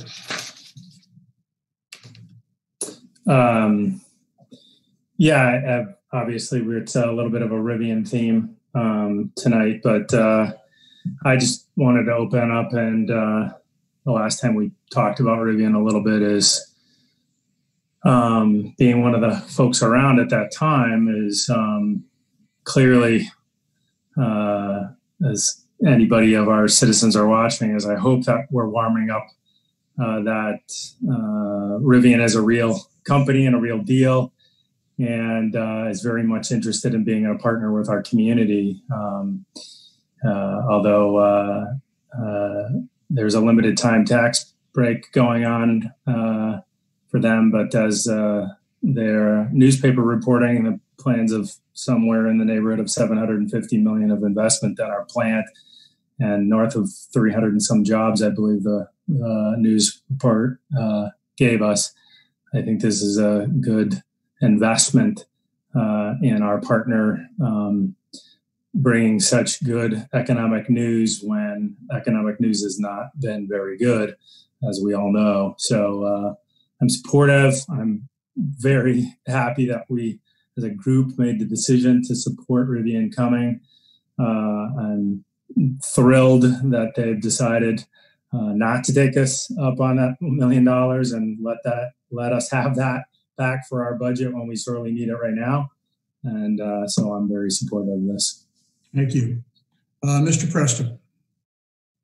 Thanks, Mayor. Yep, I would also suggest that I am certainly in support of upholding our agreement per this item, but also find it important to echo to Mr. Dietmeyer and to anyone else from Rivian a thank you for being such a good community partner. The extension that you guys have offered by not seeking this $1 million incentive is quite timely, and it makes a difference to your home community here. So thank you very much for continuing to be a great partner for us, and we look forward to supporting you and hire as many people as you guys can. So thanks. And I will remind council members again, when you're done speaking or shortly thereafter, would you lower your hand, because it gets hard for me to follow. Thank you. Ms. Smith. Yes, thank you. With the advantage of having Mr. Dietmeyer here for Rivian, if he could speak to the plant's activity during the stay-at-home orders, how it had impacted the facility, and what actions they might have been able to employ. And also, for those of us who weren't involved in the council directly, could we have a refresher on all of the taxing bodies that were involved in this original abatement? Because I know we're voting tonight, but I'm not familiar with the other bodies that were in agreement with this. I would ask Ms. Reese to answer those questions. No disrespect, Mr. Dietmeyer, but we're at the point we're at a council discussion, and I don't think we want to get into broader issues. We really need to stick to the issue of the rebate tonight. Certainly.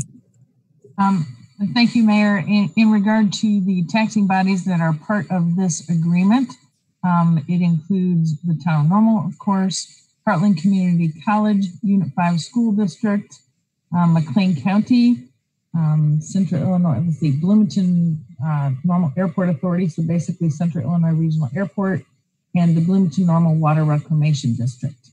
And I'm going to ask Mr. Hoban if I missed anyone.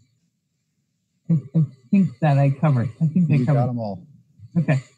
So thank you. And in regard to Rivian's activities during this pandemic, I can't respond to that. Ms. Cummings. Thank you, Mayor. I just wanted to take this moment to certainly thank Rivian and, well, Zach, especially as you speak on behalf tonight of Rivian, shows what we can accomplish when we continue to partner with our businesses and our community. And I think, it's something that can be also looked at not just locally, but, across our state and nationally, how communities can partner with the businesses within their community and how they can be beneficial on both sides. And this is really great news to hear.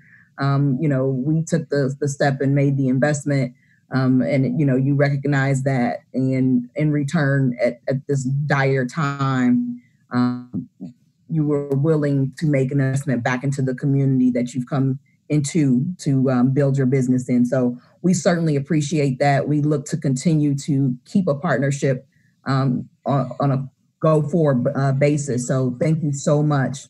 And we are glad that you're here. Mr. Nord. I too want to thank Rivian for rebating the $1 million back. It definitely is something that is very timely, and our citizens appreciate it. I was not a part of this decision whenever the incentive was first given, so I'm kind of at a loss as to what the intentions were. I started to watch some of the council video from that night, and I didn't make it through the entire video, but I saw the first part where the presentation was going on. And there was a lot of talk of bringing jobs to the community. And even Mr. Scaringe, I believe I got that pronunciation right, had mentioned that he has to report to his board of directors and his shareholders. And, we have to do the same thing. We have to report back to our shareholders or the citizens. And the question that I have of the council that was here whenever this decision was made was the jobs. I had asked Ms. Reese if Rivian had reported that they had 75 jobs that they were paying people if they were their employees, and she did not have that data. It's obvious that there's a lot of work going on there and that they probably have well more than enough people out there working. But the agreement was that there were 75 full-time employees. And my question to the council members that were there before, was it your intention that those employees were full-time new Rivian employees, or was it inclusive of any contractors doing bid out, the build out? Because that's really where I'm at, is did they meet the performance goal or not? And you have to answer that. If I could jump in, Mr. Nord, thank you. I have Mr. Hoban on the line, who has sent the letter to each of the taxing bodies affirming that Rivian has met their performance criteria in order to be eligible for the tax rebate. We are not, I can tell council and the public that we don't count contractors as Rivian employees. They actually have to be Rivian employees to be counted as Rivian employees. So I would just recommend that we defer that issue to Mr. Hoban, if Mayor Coos is okay with that. Mr. Hoban, I think the question is, they had a milestone of 75 workers, and you can probably address whether they did that or not. Definitely. We worked with Rivian in our HR department to map out actually 193 full-time Rivian employees, not contractors. So that's how many they had. We actually have their IDs, their titles, how much they make, because it wasn't just a requirement that they had to be full-time, but they also had to exceed the average wage, weekly wage in Bloomington Normal, and they crushed it. So these aren't just a matter of beating 75 jobs. They're making more than we ever expected as well. Good. Thank you very much. I appreciate that. And thank you, Rivian. And I'm sorry that I threw a little bit of water on the parade, but it's my job. It's my duty. It's the oath I took. So thank you. And I will, I did. Ms. Lorenz. Again, folks, could you hang up when you, can you lower your hand? It makes my job difficult. Right, thank you, Mr. Mayor. I want to echo what's already been said about gratitude towards Rivian coming to our community, certainly with their gesture of being already a great corporate citizen insofar as the $1 million return back to the community. I think that speaks volumes to the type of organization they are. And I just want to really reiterate and remind us all that, when a company like a Rivian comes to a community, they have a lot of other communities that they can choose to go to. And so, this is a national, if not a global competition when it comes to attracting good paying jobs, good corporations to call your town home. And, I just was really struck by something in the letter that was very encouraging insofar as the statement about being their motto being adventure is forever. They put a different twist on that for their view and their relationship with Normal being adventurous together. And I think that relationship and that partnership is key. It's been key since 2016, and it's key going forward. So thank you very much. Thank you. Further on the item? Please call the roll. Ms. Cummings? Aye. Mr. Nord? Aye. Ms. Smith? Aye. Mrs. Lorenz? Aye. Mr. Preston? Aye. Mr. McCarthy? Aye. Mayor Kus? Aye. The motion is approved. Mr. Norden, would you lower your hand, please? Item 8 is a resolution authorizing the renewal of the town's participation in the Municipal Insurance Cooperative Agency, better known as MICA, the insurance program for plan year 2020-2021, beginning May 1st, 2020. I move this item. Thank you. Discussion on this item? Yes, please. I had sent some questions to Ms. Reese about this particular insurance arrangement because I noted that in the documentation it indicated that this particular arrangement incorporates the fact that the participants partially self-insure, and she was kind enough to respond back and affirm that while there are some commercial carriers that can accommodate that, there were some unique properties that enhance the relationship with MICA. And if in addition to giving the numbers in the contract that was approved, if she could please speak to the advantages this particular agreement has, because it does act, I believe, as a consortium. Thank you, Ms. Smith. I can, but actually a better respondent would be our Finance Director, Andrew Hune. Andrew serves on the board of MICA, the cooperative, and represents the town on that board. And so I'll let him give a quick summary of the MICA coverage and what that organization does. Certainly, yeah, you're correct. It's a cooperative, so it serves as a risk pool. So we have 22 organizations that are members of MICA. Most of them are municipalities, ranging from our size and maybe a little bit bigger to very small cities and towns, some water districts and so forth. The MICA was formed about 30 years ago as a risk pool to help municipalities and local governments better insure themselves against various losses, workers' compensation, plant, property, equipment, auto, crime, cybercrime, general liability. The market's always very volatile in terms of what's going on. With the risk pool, we share the losses among all of us and also share the gains. So we're basically we're coming to the market with a much bigger portfolio of users that gives us the opportunity to get better competitive pricing from the commercial carriers. It is a self-funded plan to a certain degree. So by way of example, for a auto liability or a general liability, the town member pays an annual rate, and then it's basically you paid your insurance. After that point in time, MICA self-funds itself to a certain level. And then at a certain point in time, if the claim exceeds a certain level of dollars, it's done by reinsurance. The carrier takes over. And we pay for that also. So we fund a loss fund to pay the self-insurance for all MICA claims, no matter what member contributes that claim. And if it exceeds a certain value, then insurance kicks in to cover that. And if I was reading the documentation correctly, based on our town's experience, we might have experienced a rate increase, but because we were part of this pool, the actual increase in premium, was there an increase in premium, or was there actually a reduction in expense? We did have there was a small overall increase in the total MICA premium for all members.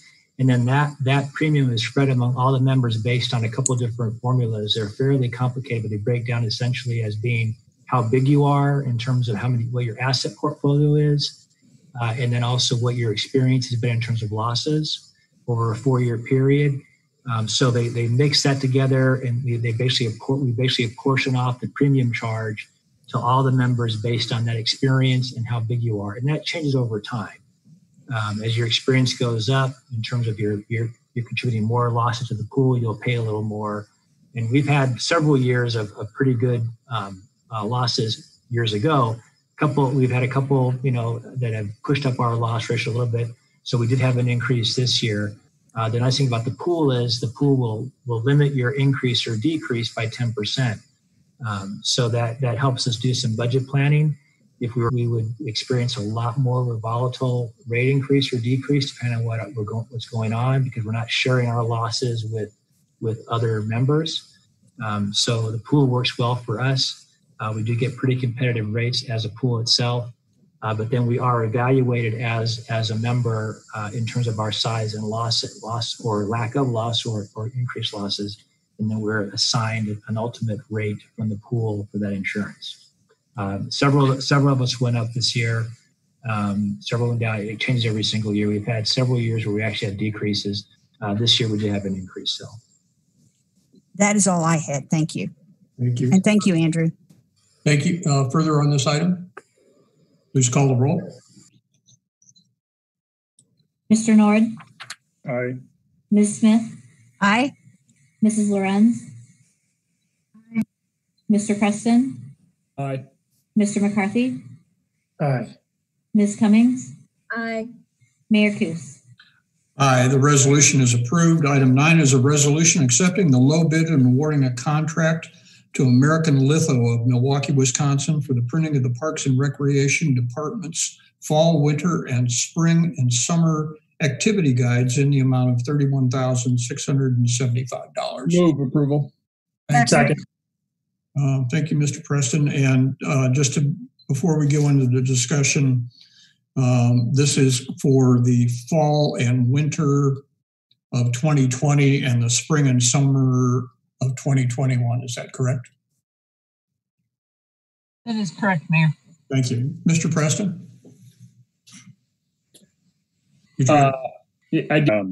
About this particular topic, and the question was, I guess the request, if you can kind of explain to people what happens if this mailer comes out and there's a lot of programs that we can no longer do because of this whole pandemic, and what the plan is, so people can be notified of any changes, at least for the first season that this is going to be printed.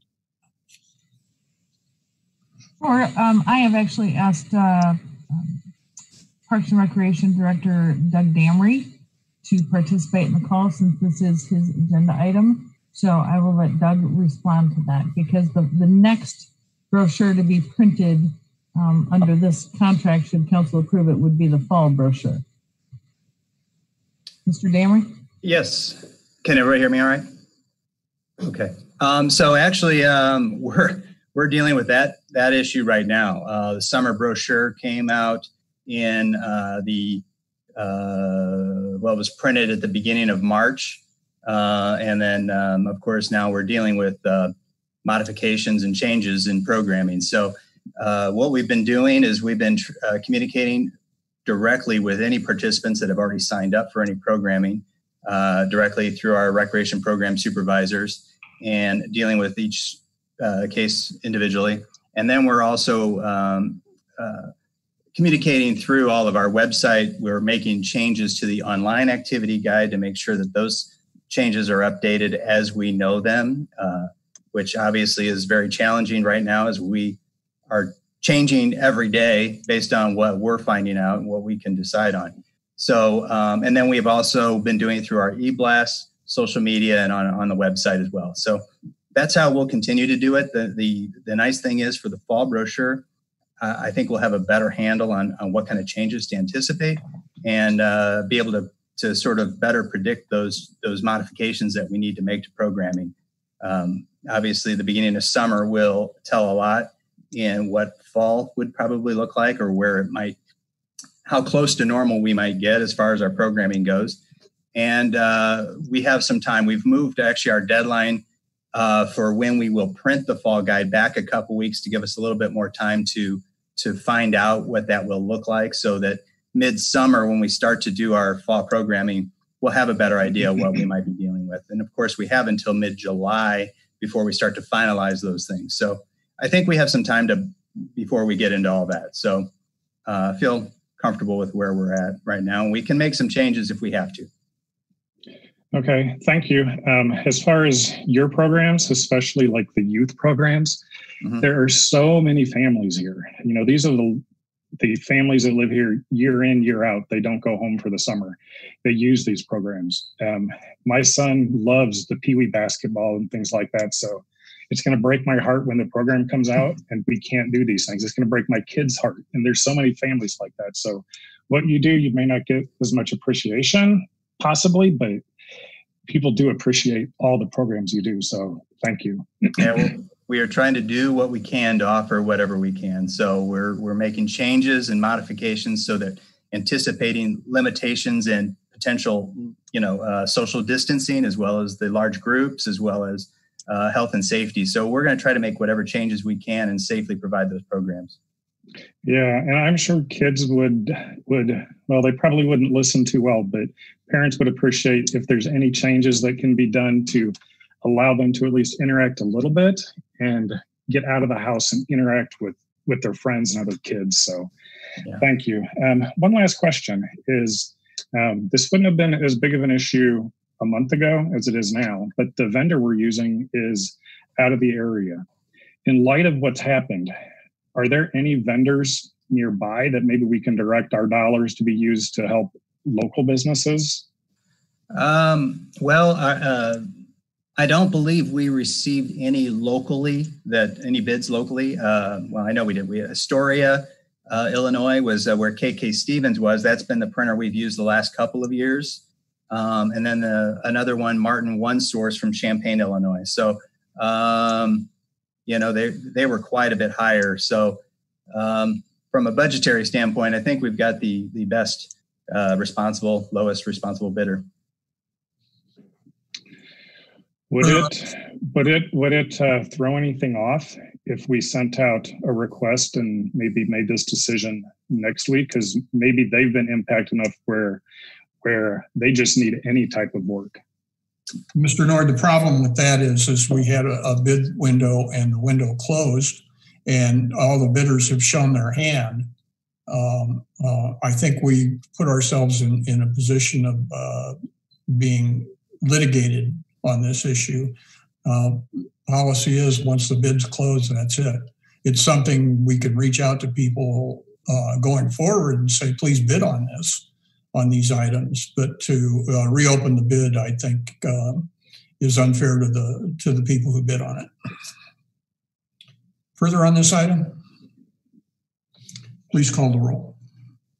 Ms. Smith? Aye. Mrs. Lorenz? Aye. Mr. Preston? Aye. Mr. McCarthy? Aye. Ms. Cummings? Aye. Mr. Nord? Aye. Mayor Kuth?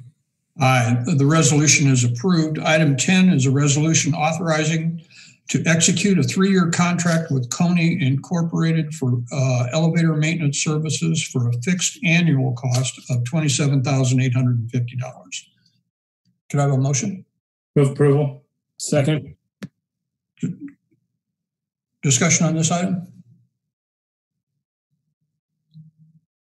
Mr. Nord, I think your hand's up from the last one. Are you wishing to? Thank you. No. Please call the roll. Mrs. Lorenz? Aye. Mr. Preston? Aye. Mr. McCarthy? Aye. Ms. Cummings? Aye. Mr. Nord? Aye. Ms. Smith? Aye. Mayor Kuth? Aye. The resolution is approved. Item 11 is a resolution to accept bids and award a contract to Rowe Construction, a division of United Contractors Midwest, for the Belt Avenue Bridge resurfacing in the amount of $46,529.42. Move approval. Thank you. Second.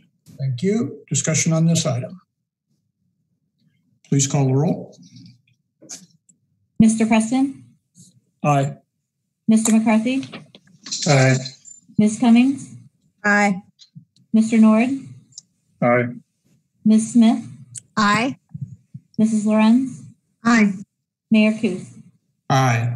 That resolution is approved. Item 12 is a resolution authorizing a contract with Hare Construction for the 2020 sanitary sewer lining contract in the amount of $452,149.80. Motion. Thank you. Discussion on this item.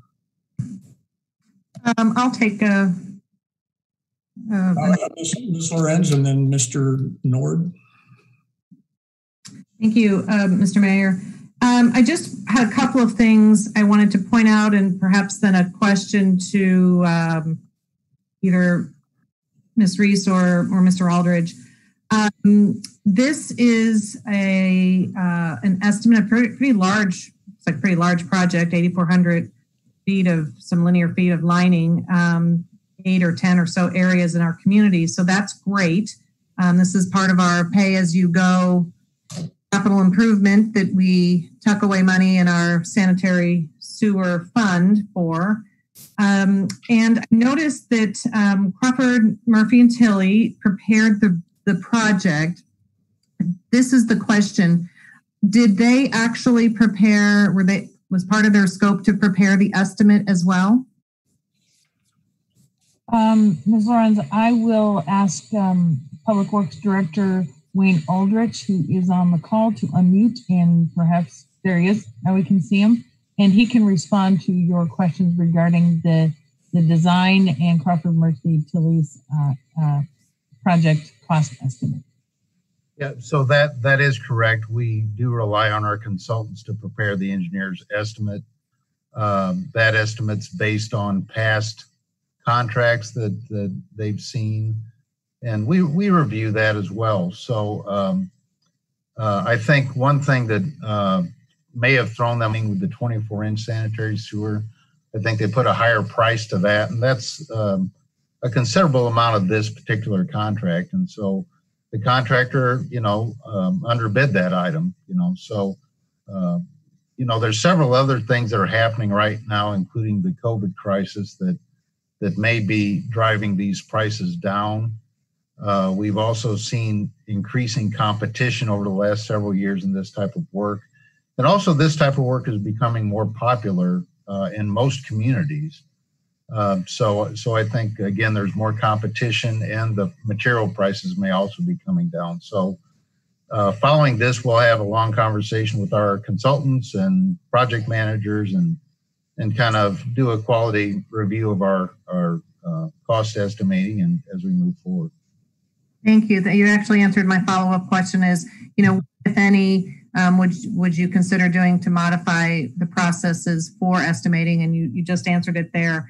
To that end, I can't recall in my 5 years now on council where we've had not only one, but now two major capital projects that have come in significantly under budget, which, should be cause for celebration, but in the category of no good deed goes unpunished, then of course it raises some questions just in and of itself. So I'm glad to hear that you recognize that, and we'll work with our engineering firms who are professional engineers themselves. I'll add to that it's also more reassuring that the contractor that won this is a known entity to us. We know this company. Mr. Nord. Thank you, Ms. Lorenz. That's the point that I was going to be talking about, because I had some constituents have the same concerns. Another concern is if we've got these two back to back, there possibly may be more going forward. So what we've budgeted for expenses, very likely could be significantly different than what we actually experience. And any of these savings that we have, I would like to see those savings be transferred immediately to reserves, because we know we're going to start eating into these reserves. So I'd like to hear from other council members to get their input on that. So I will entertain, if you feel that we should take these dollars and immediately put them in reserves. The issue is to put it in a general fund reserve violates a policy. It can go into the sewer fund reserve. which is where it will be added back. And I see Ms. Reese wanting to speak on this issue. Yes, thank you, Mayor. I did just want to point out that this project affects the sewer fund. The previous project is the water fund. People, in fact, I think consumption with stay at home is actually up.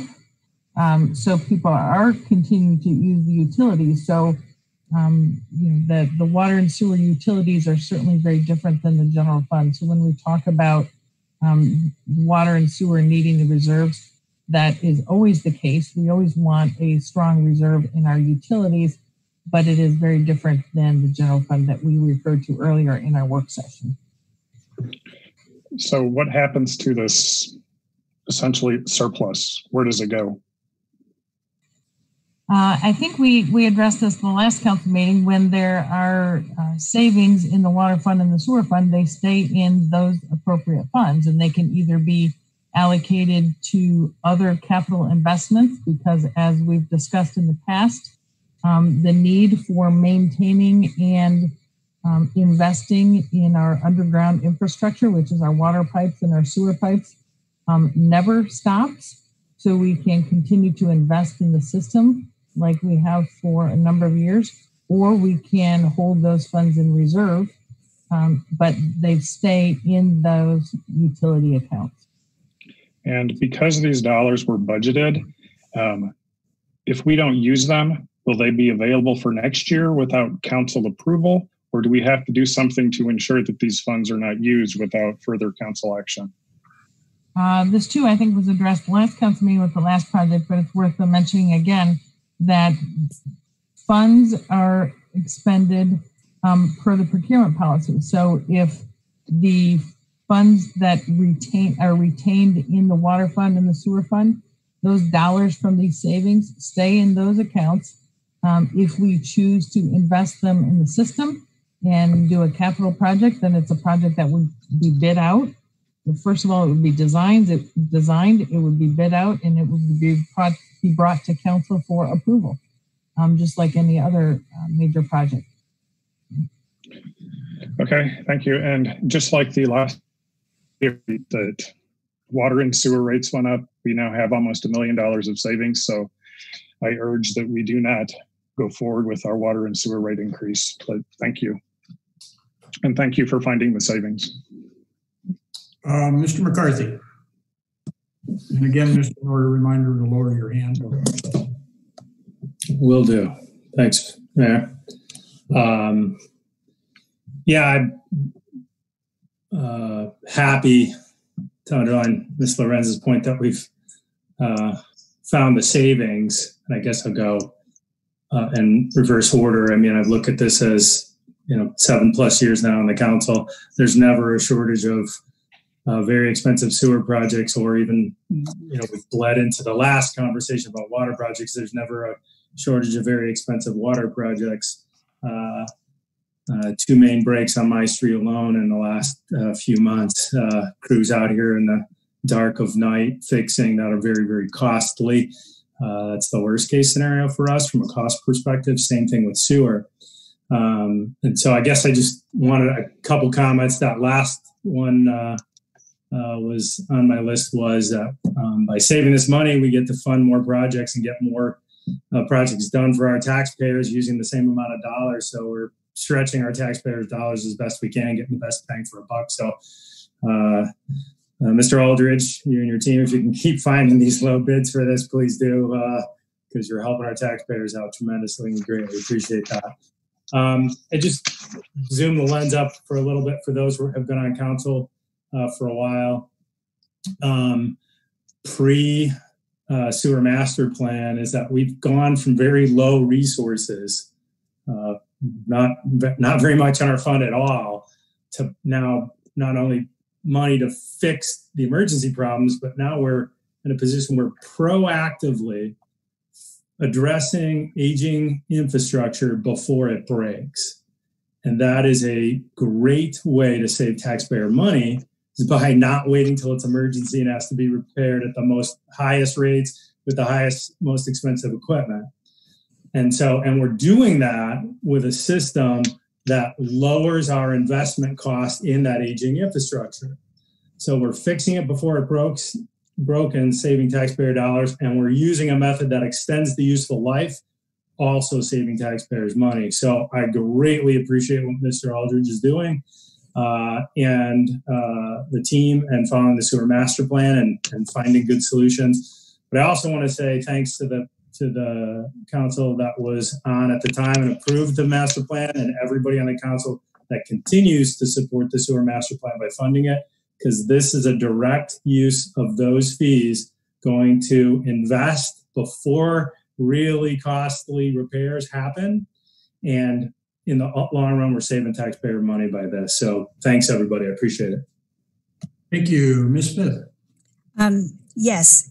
Mr. Aldridge, in corresponding with Ms. Reese about this project, I understand this was part originally of a 5-year master plan. And in accounting, we talk about percentage of completion. And it's my understanding that this was originally a 5-year proposal addressing the sewers in the original model that we were looking at for budgeting these sewer repairs and the sewer lining. Where do we stand on that 5-year time frame? So, this was a 5-year program as set forth in the sewer master plan. I would say we're probably about 60% complete. We've been into this plan for a couple of years now, and I think this will be our 3rd year. So we're probably about 60% complete with the sewer linings that were originally envisioned. And again, those original sewer linings were problem areas that we knew about at the time. The other major thing we're doing right now is televising and rating all of our sewers in town. So that was another master plan project to be completed in 5 years. We think in combination with contractors and our own sewer crews, we can complete that ahead of schedule. So we're on a 3 to 4 year plan with televising and assessing our sewers. So we didn't envision just stopping after 5 years. We envisioned reassessing the system after a certain number of years and then continuing it with the program, especially in lining projects and manhole rehabilitations and pump station projects, things like that. So the way I think we projected to move forward was after these sewer assessments were complete, having that full picture of the system, then going through and rating the sewers and then actually developing a new plan for a priority plan for the sewer system going forward. So I envisioned that either in the CIP or in the budget document or a revision of the sanitary sewer plan with these sewer projects in the future. And thank you, Mr. Aldridge. And Mr. Mayor, I appreciate your indulging me in going a little bit off topic of this particular line item on the agenda, but reinforcing the value of that while we have these savings, it provides us with the ability to continue to be proactive, not just now, but in our future plans to maintain our systems. Thank you. Quite well taken, Ms. Smith. Ms. Lorenz. Yes, thank you for another opportunity to speak. I want to make sure that, for the sake of discussion here, that what we're talking about, and particularly to Councilmember Nord's point of the 2 back-to-back savings that amount up to a little over $800,000. That was about $450,000 savings for the water fund capital, and now about $380,000 in the sewer fund. 2 separate funds. Both of these savings are happening in their respective capital funds, big projects, one-time projects. For the sake of the argument that I think Mr. Nord is suggesting, moving those capital funds into what would be operational funds to potentially avoid the rate increase that we talked about and approved earlier for the water fund, that is, has some consequences. the consequences are to the points that I think a couple of you have already been saying, and that if you were to take funds out of the capital, which to me is kind of like your savings account, and putting it into the operational, which to me is like a checking account, you shortchange in the long run, in the not so long run, the ability to pay as you go for large capital projects. And so you're faced with either not doing it and deferring it, or seeking a loan to get the project done, and also not being able to respond in the event of an emergency. So if the idea of shifting funds from capital to operational sounds satisfying and enticing now, I urge us to think about the long run that would shortchange us on the overall infrastructure, which gets to the points that Ms. Smith and I think Mr. McCarthy and others have been saying. Further on this item, please call the roll.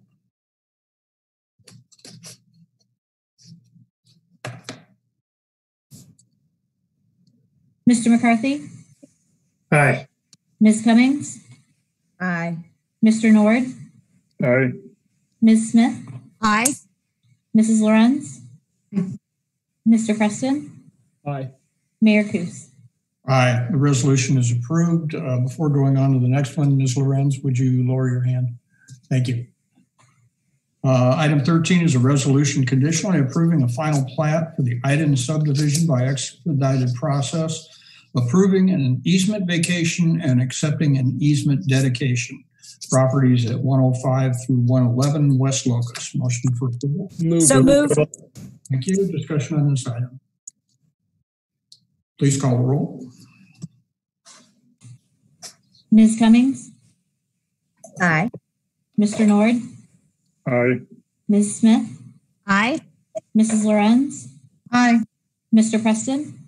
Aye. Mr. McCarthy? Aye. Mayor Kus? Aye. That resolution is approved. We have one item of new business, a motion to initiate a zoning text amendment pertaining to section 15.9-17 C-1 multiple use office park, better known as One Normal Plaza planned unit development. Move approval. Thank you. Second. I'll just make the briefest comment on this. This is something that we do to update planned unit developments to make them more relevant to today's market, changing some of the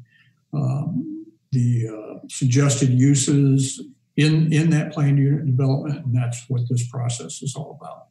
Mr. McCarthy, you led with a motion for approval. Do you have a comment? Sure. Excitement mostly.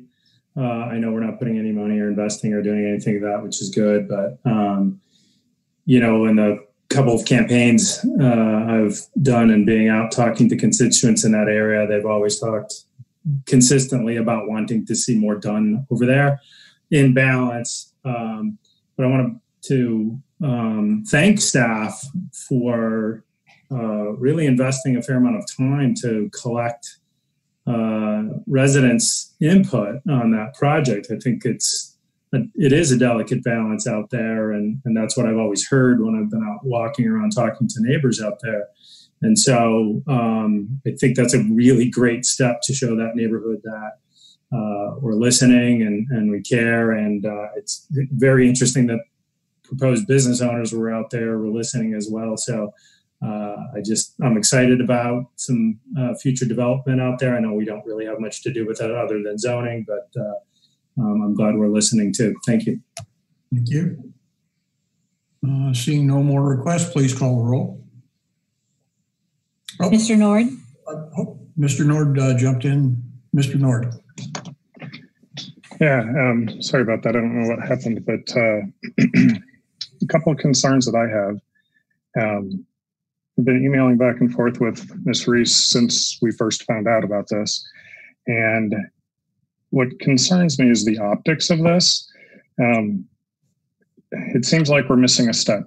Zoning is what we're changing. And this should start and go through the Planning Commission. This is what their function is. The owners of this property, they are into the normal town government, and they both have municipal positions. So the optics that we're skipping a step, I think, is not good. This should start at a lower level, and they should recommend to us if this is worthwhile to do. They should vet these issues. Ms. Reese had said that staff has spent possibly 40 hours talking to businesses and residents. I'm not sure if that's normal, but it seems to me like this should have started with the developer putting effort in and doing this, because are we going to be skipping a step now of having a formal conversation with the residents so that way all the information is recorded and documented? That's my big concern, is just the optics around this. And if council initiates this action, by council initiating it, we give the presumption to staff, the public, and whoever is looking at this, that this is something that council supports. And honestly, we don't even know the information that's going to be coming from this and what the community says. When I first saw it, I had lots of safety concerns about what's going in there. So I just think the optics are very bad, that we're skipping a step because these people are somehow connected. Thank you, Mr. Nord. Mayor Kus, if it's all right, I'll jump in. In regard to the optics, I guess it is an opportunity for council to clarify that then, because what we are in fact doing is initiating this into a public process. So this certainly becomes a very transparent process where we seek public input. We allow the Planning Commission to lead that public process and then return to you with a recommendation. So this is a very common step in terms of zoning code modifications. The other thing I'll mention, though, in terms of staff time, for staff to put 40 plus or minus hours into a zoning related project is not unique. Most developers require a lot of staff time, even if they were to initiate the zoning matter. There are projects that have been on our plates for years on end, and some that maybe just the last few months, but also require a lot of staff time. So each development is different. Each opportunity is different. Some developers require much more hand-holding and guidance from staff. So we are just pleased that this is an opportunity to reconsider what the One Normal Plaza PUD could look like moving forward into the future. So if council has specific questions about this action tonight, I did ask Town Planner Mercy Davison and also Greg Trummel from Building Inspections to be prepared to answer any questions council may have.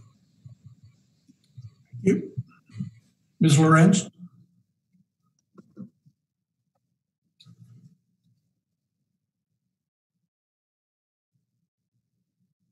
Ms. Lorenz, the floor is yours. There we go. Sometimes the space bar will work and sometimes it does not. Thank you. This is where I'll just say that having experience serving on the Planning Commission or any of the other commissions really is invaluable when you're sitting in this seat now, because this is not circumventing anything, Mr. Nord. In fact, this is the beginning of that very transparent process that is about ready to start. With that, I think I will yield my time to Ms. Davison and Mr. Trummel, who know that process inside and out. Well, let's not go into the process unless there are specific questions from council. Are there questions for council? Mr. McCarthy, you now have the floor. Thanks, Mayor. Just a little further on this, is if I'm recalling staff, whoever's appropriate to answer this question, but if I recall correctly, this is pretty precisely how the Uptown code change process to get us to Uptown design standards, and we saw a needed to update the code to meet a contemporary potential opportunity.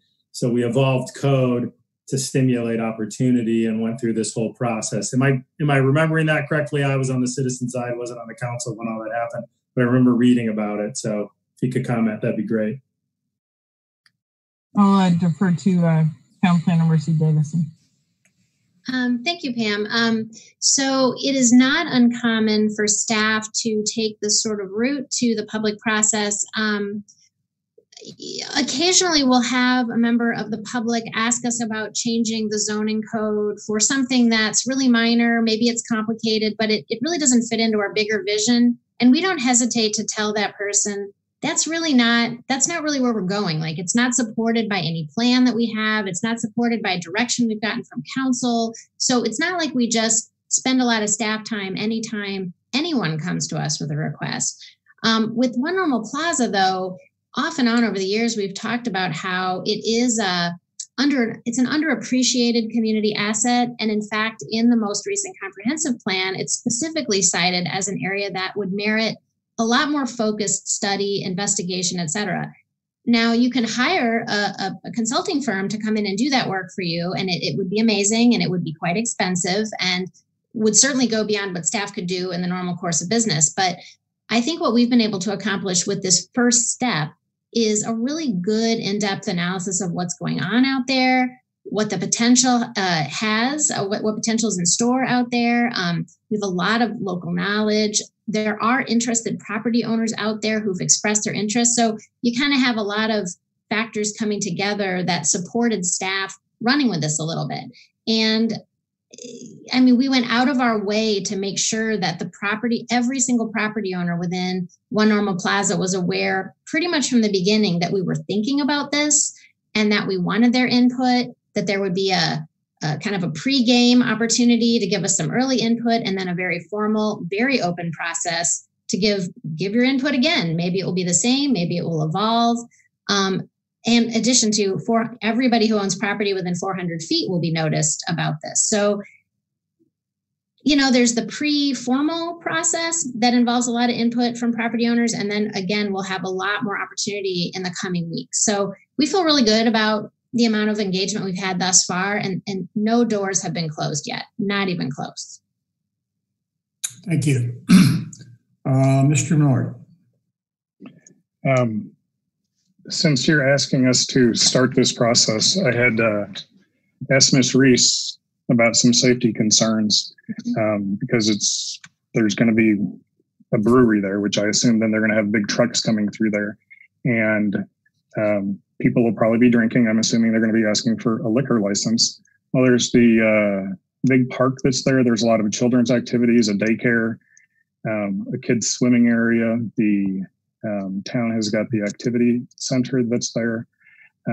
Those roads going in there are all very tight, and people park on the sides of the street. Kids are going in and out of the cars, and I don't know if you have kids, but they're not great about staying close to the car. And in that tight area, I just see all these safety concerns that if I were to recommend someone to start looking at something, these would be things that I would need to know ahead of time. How are they going to be addressed before I could say I supported something or not? And that's where I think we're missing that step. How do you address that concern?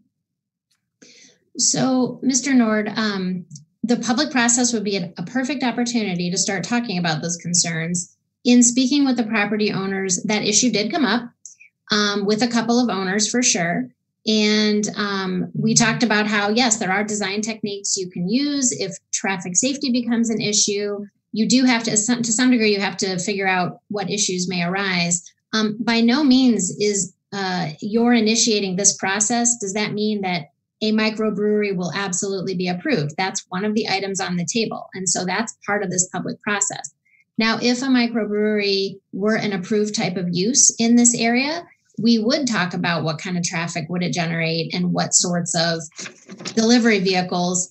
at the scale of operation that we are talking about for any type of land use in One Normal Plaza, the idea that you would require like interstate sized trucks shouldn't really be part of the mix. But it's part of this public conversation.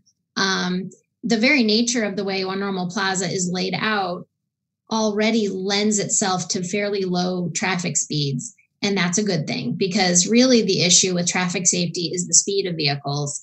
But it's something we can absolutely look at through this process. Okay. Well, my last point is, according to the Planning Commission's, I guess, their website, they say that their responsibility, their duty, is to recommend to the town council concerning revisions to ordinances in regarding to subdivision and zoning.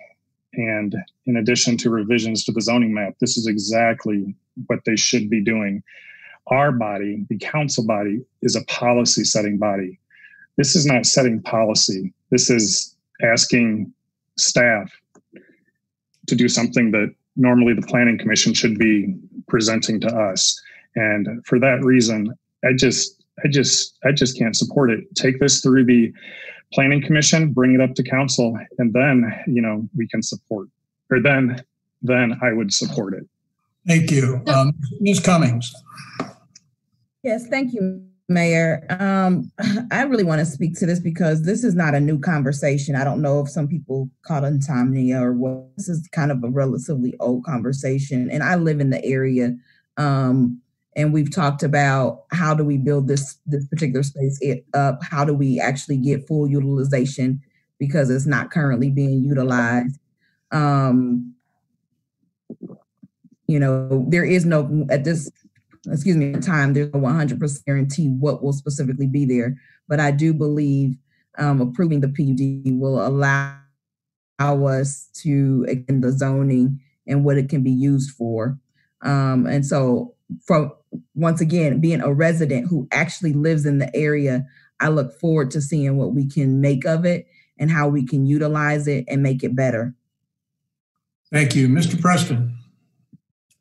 Thanks, Mayor. Just for clarity of process here, I'd like to take a minute and just read a couple sentences that are in our packet discussing the public process for this. The information says, if the town council moves to initiate this zoning text amendment, town staff will file the item for publication so that it can be placed on the June 4th agenda of the Planning Commission for a public hearing. The commission will take public testimony and will make a recommendation on the proposed zoning text amendment, which may or may not include changes from what town staff is proposing.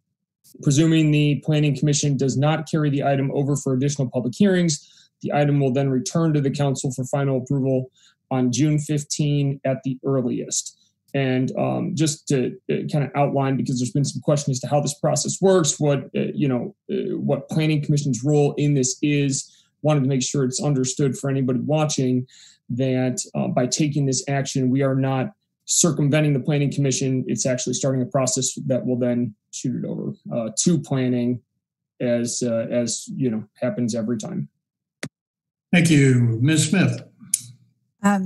Yes, thank you. And I confess I'm showing my ignorance and not having the experience Ms. Lorenz brought to the council when she came on board. But my understanding then is that we are looking at drafting some language to provide a roadmap for what could happen on this acreage, but we're by no means is it a foregone conclusion that any of the ideas that are under discussion are gaining any advantage by doing this. As they come to fruition, they would still be required to come before zoning for approval and the regular process. Am I stating that accurately? Yes, you are. Oh, thank you, Jesus. Okay. Thank you. Please call the roll. Mr. Nord? Nay. Ms. Smith? Aye. Mrs. Lorenz? Aye. Mr. Preston? Aye. Mr. McCarthy? Aye. Ms. Cummings? Aye. Mayor Kus? Aye. The resolution is approved. And before we go to adjournment, concerns or comments, and you all need to lower your hands so I can see who is fresh on this. Mr. Preston.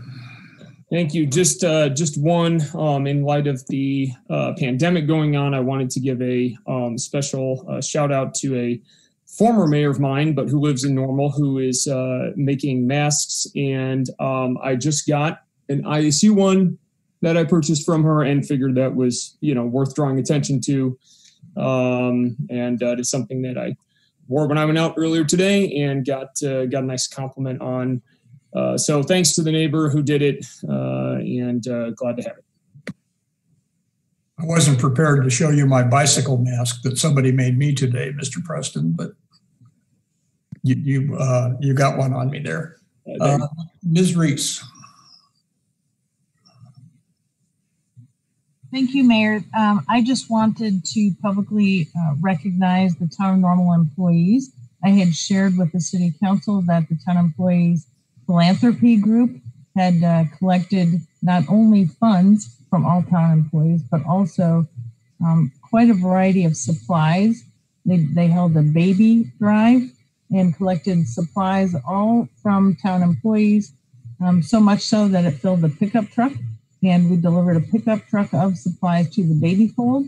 And I just think it's really neat. The Baby Fold thanked the town through their social media, and I had shared this information with council, but I think it certainly is something that I'm proud of, and I appreciate all the employees that participated in that program. So thank you to everyone.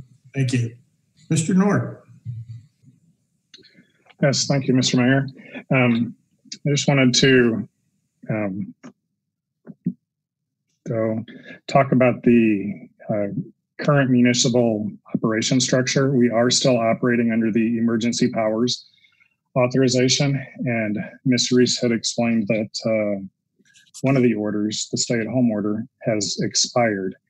And in light of the conversation we had with Representative Brady, I thought this would be a good time to express my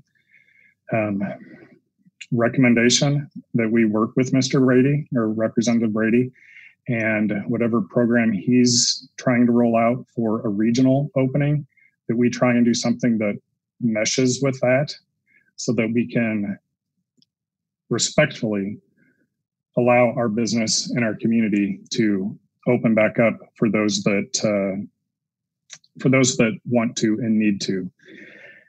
So I've sent council request as well to weigh in to see if we can get enough support for this. And I'm again asking for your support to bring this forward sooner than later. So thank you. Ms. Smith.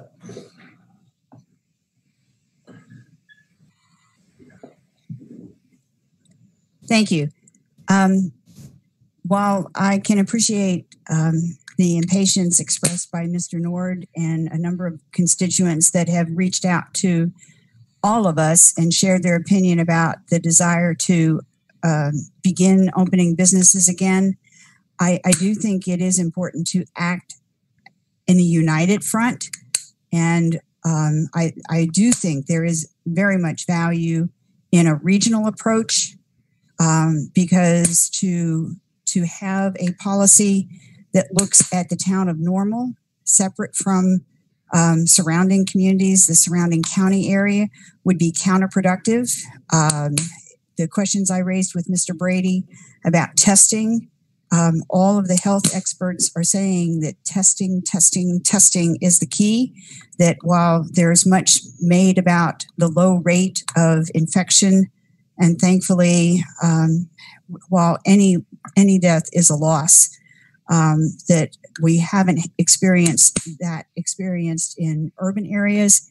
We really don't know what our situation is because we've focused the testing on only those who have either been demonstrating symptoms or essential workers that have been exposed to that.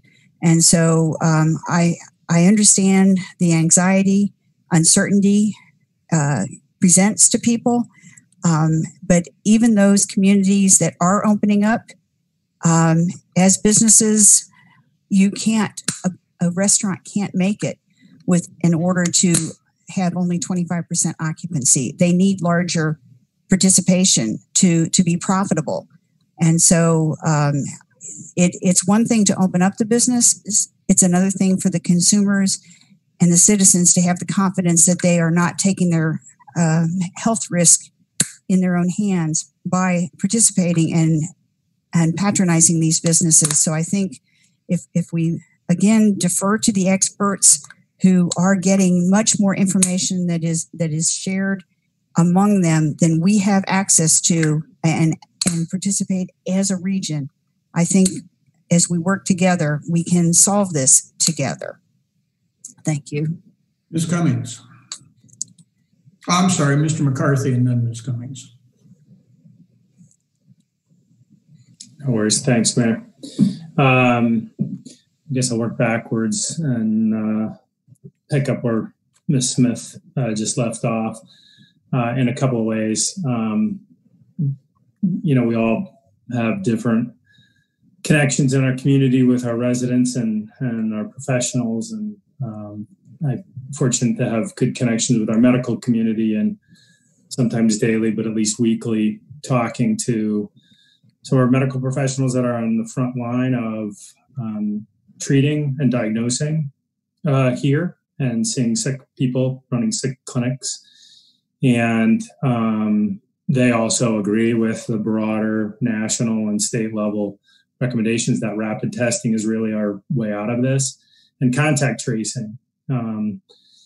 There's been a lot talked about enough tests, but safe open plans are, for better or worse, based on rapid testing responses. I'm not an expert. I'm just repeating what I've been told. And contact tracing, if we start to open, we find new cases, being able to run that down. One of our challenges in a community our size is we don't have many resources to do either of those. And that's really one of the biggest things that we are going to face as we open up, is that we don't have rapid test responses and we don't have a lot of people to do a lot of contact tracing should we see a spike in cases as we go to open up, and be able to respond appropriately as not just normal, not just Bloomington, but as an entire county, as an entire region, because we do. I mean, this thing doesn't know boundaries between communities and counties. It just hits everybody. And so we need to be able to respond as a region. And I'm hoping we can make advances on rapid testing so communities our size can be able to take advantage of that, and that we get some relief. I know federal relief funding is not targeted for communities our size. One of the things that type of funding could help us with is developing core groups of people to be able to do contact tracing. If we do see spikes, we can track it down and isolate it and keep it from shutting down the economy again. And I'm hopeful that state and federal level will see this and see this as opportunities to help us on a local level be able to open up and respond more rapidly. Two other things. One is married to a teacher. I just want to say again, shout out to our Cultural Arts Department and Children's Discovery Museum for the STEAM bags out to the Unit 5 students. From what I hear, they're a very big hit, not only with the students, but with parents having their kids with something else to do while they're trying to work and also be teachers at the same time. A lot of strain is being put on people that fortunately still have jobs but are working, and also trying to play teacher, and teachers who are trying to support them all at the same time. That was very well appreciated by the Unit 5 universe. And then lastly, I had a conversation with a neighbor on yesterday, which echoed a couple I'd already have. And after the third one, I thought, it's something I should probably share with everybody here. We had about a 30-minute conversation initiated by my neighbor about the hard task that we have as elected officials on our level, and certainly Mr. Brady and our federal legislators do as well, is balancing the need of the economy with the need of keeping people safe.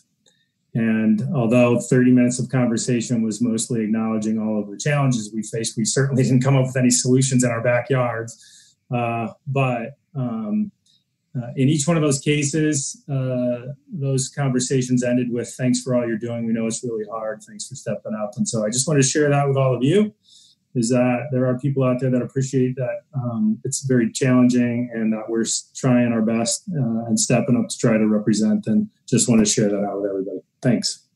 And Ms. Cummings, hopefully I'm not stealing thunder from your comments here, but I do know that U.S. Conference of Mayors and National League of Cities is working hard at the federal level to get more equity and funding for cities below 500,000. So that's a high priority for U.S. Conference of Mayors and National League of Cities. Ms. Cummings, did I do it? Did I steal your stuff? Well, only just a piece of it. So you've taken care of that. So I guess I'll start off with a lighter note first by saying Happy Mother's Day to all the mothers, because we won't see each other before then. So wanted to say that. I think, you kind of started off already with a piece of what I was going to get to on the importance of us relying on our partnerships to help us as go forward, and also identifying how we can better assist our constituents through this. But the reality for me that we don't talk about over and over again, I commend Councilmember Smith and Councilmember McCarthy for many of their comments. But one of the largest things that gives me pause is we have populations within our communities who will get hit the worst and the hardest if we don't do this right, because they're already suffering. Let's start off with our essential workers, because the privileged consider essential workers only the nurse-privileged essential workers who are working at our grocery stores, who's cleaning up the hospitals, who are doing the jobs that most of you would never want to do. And those are the ones who are falling sick. A lot of times, those are also those who don't have health insurance. They don't have access in case they do get sick. So there's a whole lot of pieces and parts. Now, I certainly agree, government can't run without, our businesses being up, because our base revenue is off of taxes, sales tax, hotel, motel, motor fuel, and so on and so on. However, we've got to balance it. And to me, lives are more important. You can always plan and take a look and figure out how to help one another. Once again, looking at our partnerships to see how we can help businesses restore. There's already some assistance out there. Some things is just as simple as purchasing items from our local businesses if you can, or cards. I mean, there's things that we can do. If you're having anxiety about being in the house, you can go outside, find a new activity to do, as long as you're social distancing. I mean, we've got to be creative, but we also have to think beyond self and think about how we're going to move forward to ensure the health and welfare of everyone, not just a few. And Ms. Reese, you get to sweep this up. Actually, Mayor, thank you. I'm just speaking on behalf to introduce Ms. Gadaraju. She asked for a couple of seconds just to address council for a moment. So Vasu, are you on the line? Yes, I am. I just want to say I am so sorry about the technical glitches today. Despite our best efforts, we continue to run into these. We've tested multiple times and yet we ran into these. I do want to particularly apologize to our viewers today and assure them that we will be posting a video that we've recorded as part of Zoom as soon as we possibly can. So I'm sorry, and thank you so much for your patience with us. Thank you. And tying in with that, I hope that we will soon be back in the council chamber. So hopefully we have very few meetings left where we have to hold them by Zoom. So my fingers are crossed. Usually the indication of making that change is when we all figure this Zoom thing out and are very comfortable with it. Time to retreat from it. Motion for adjournment. So moved. Second. Thank you. Please call the roll.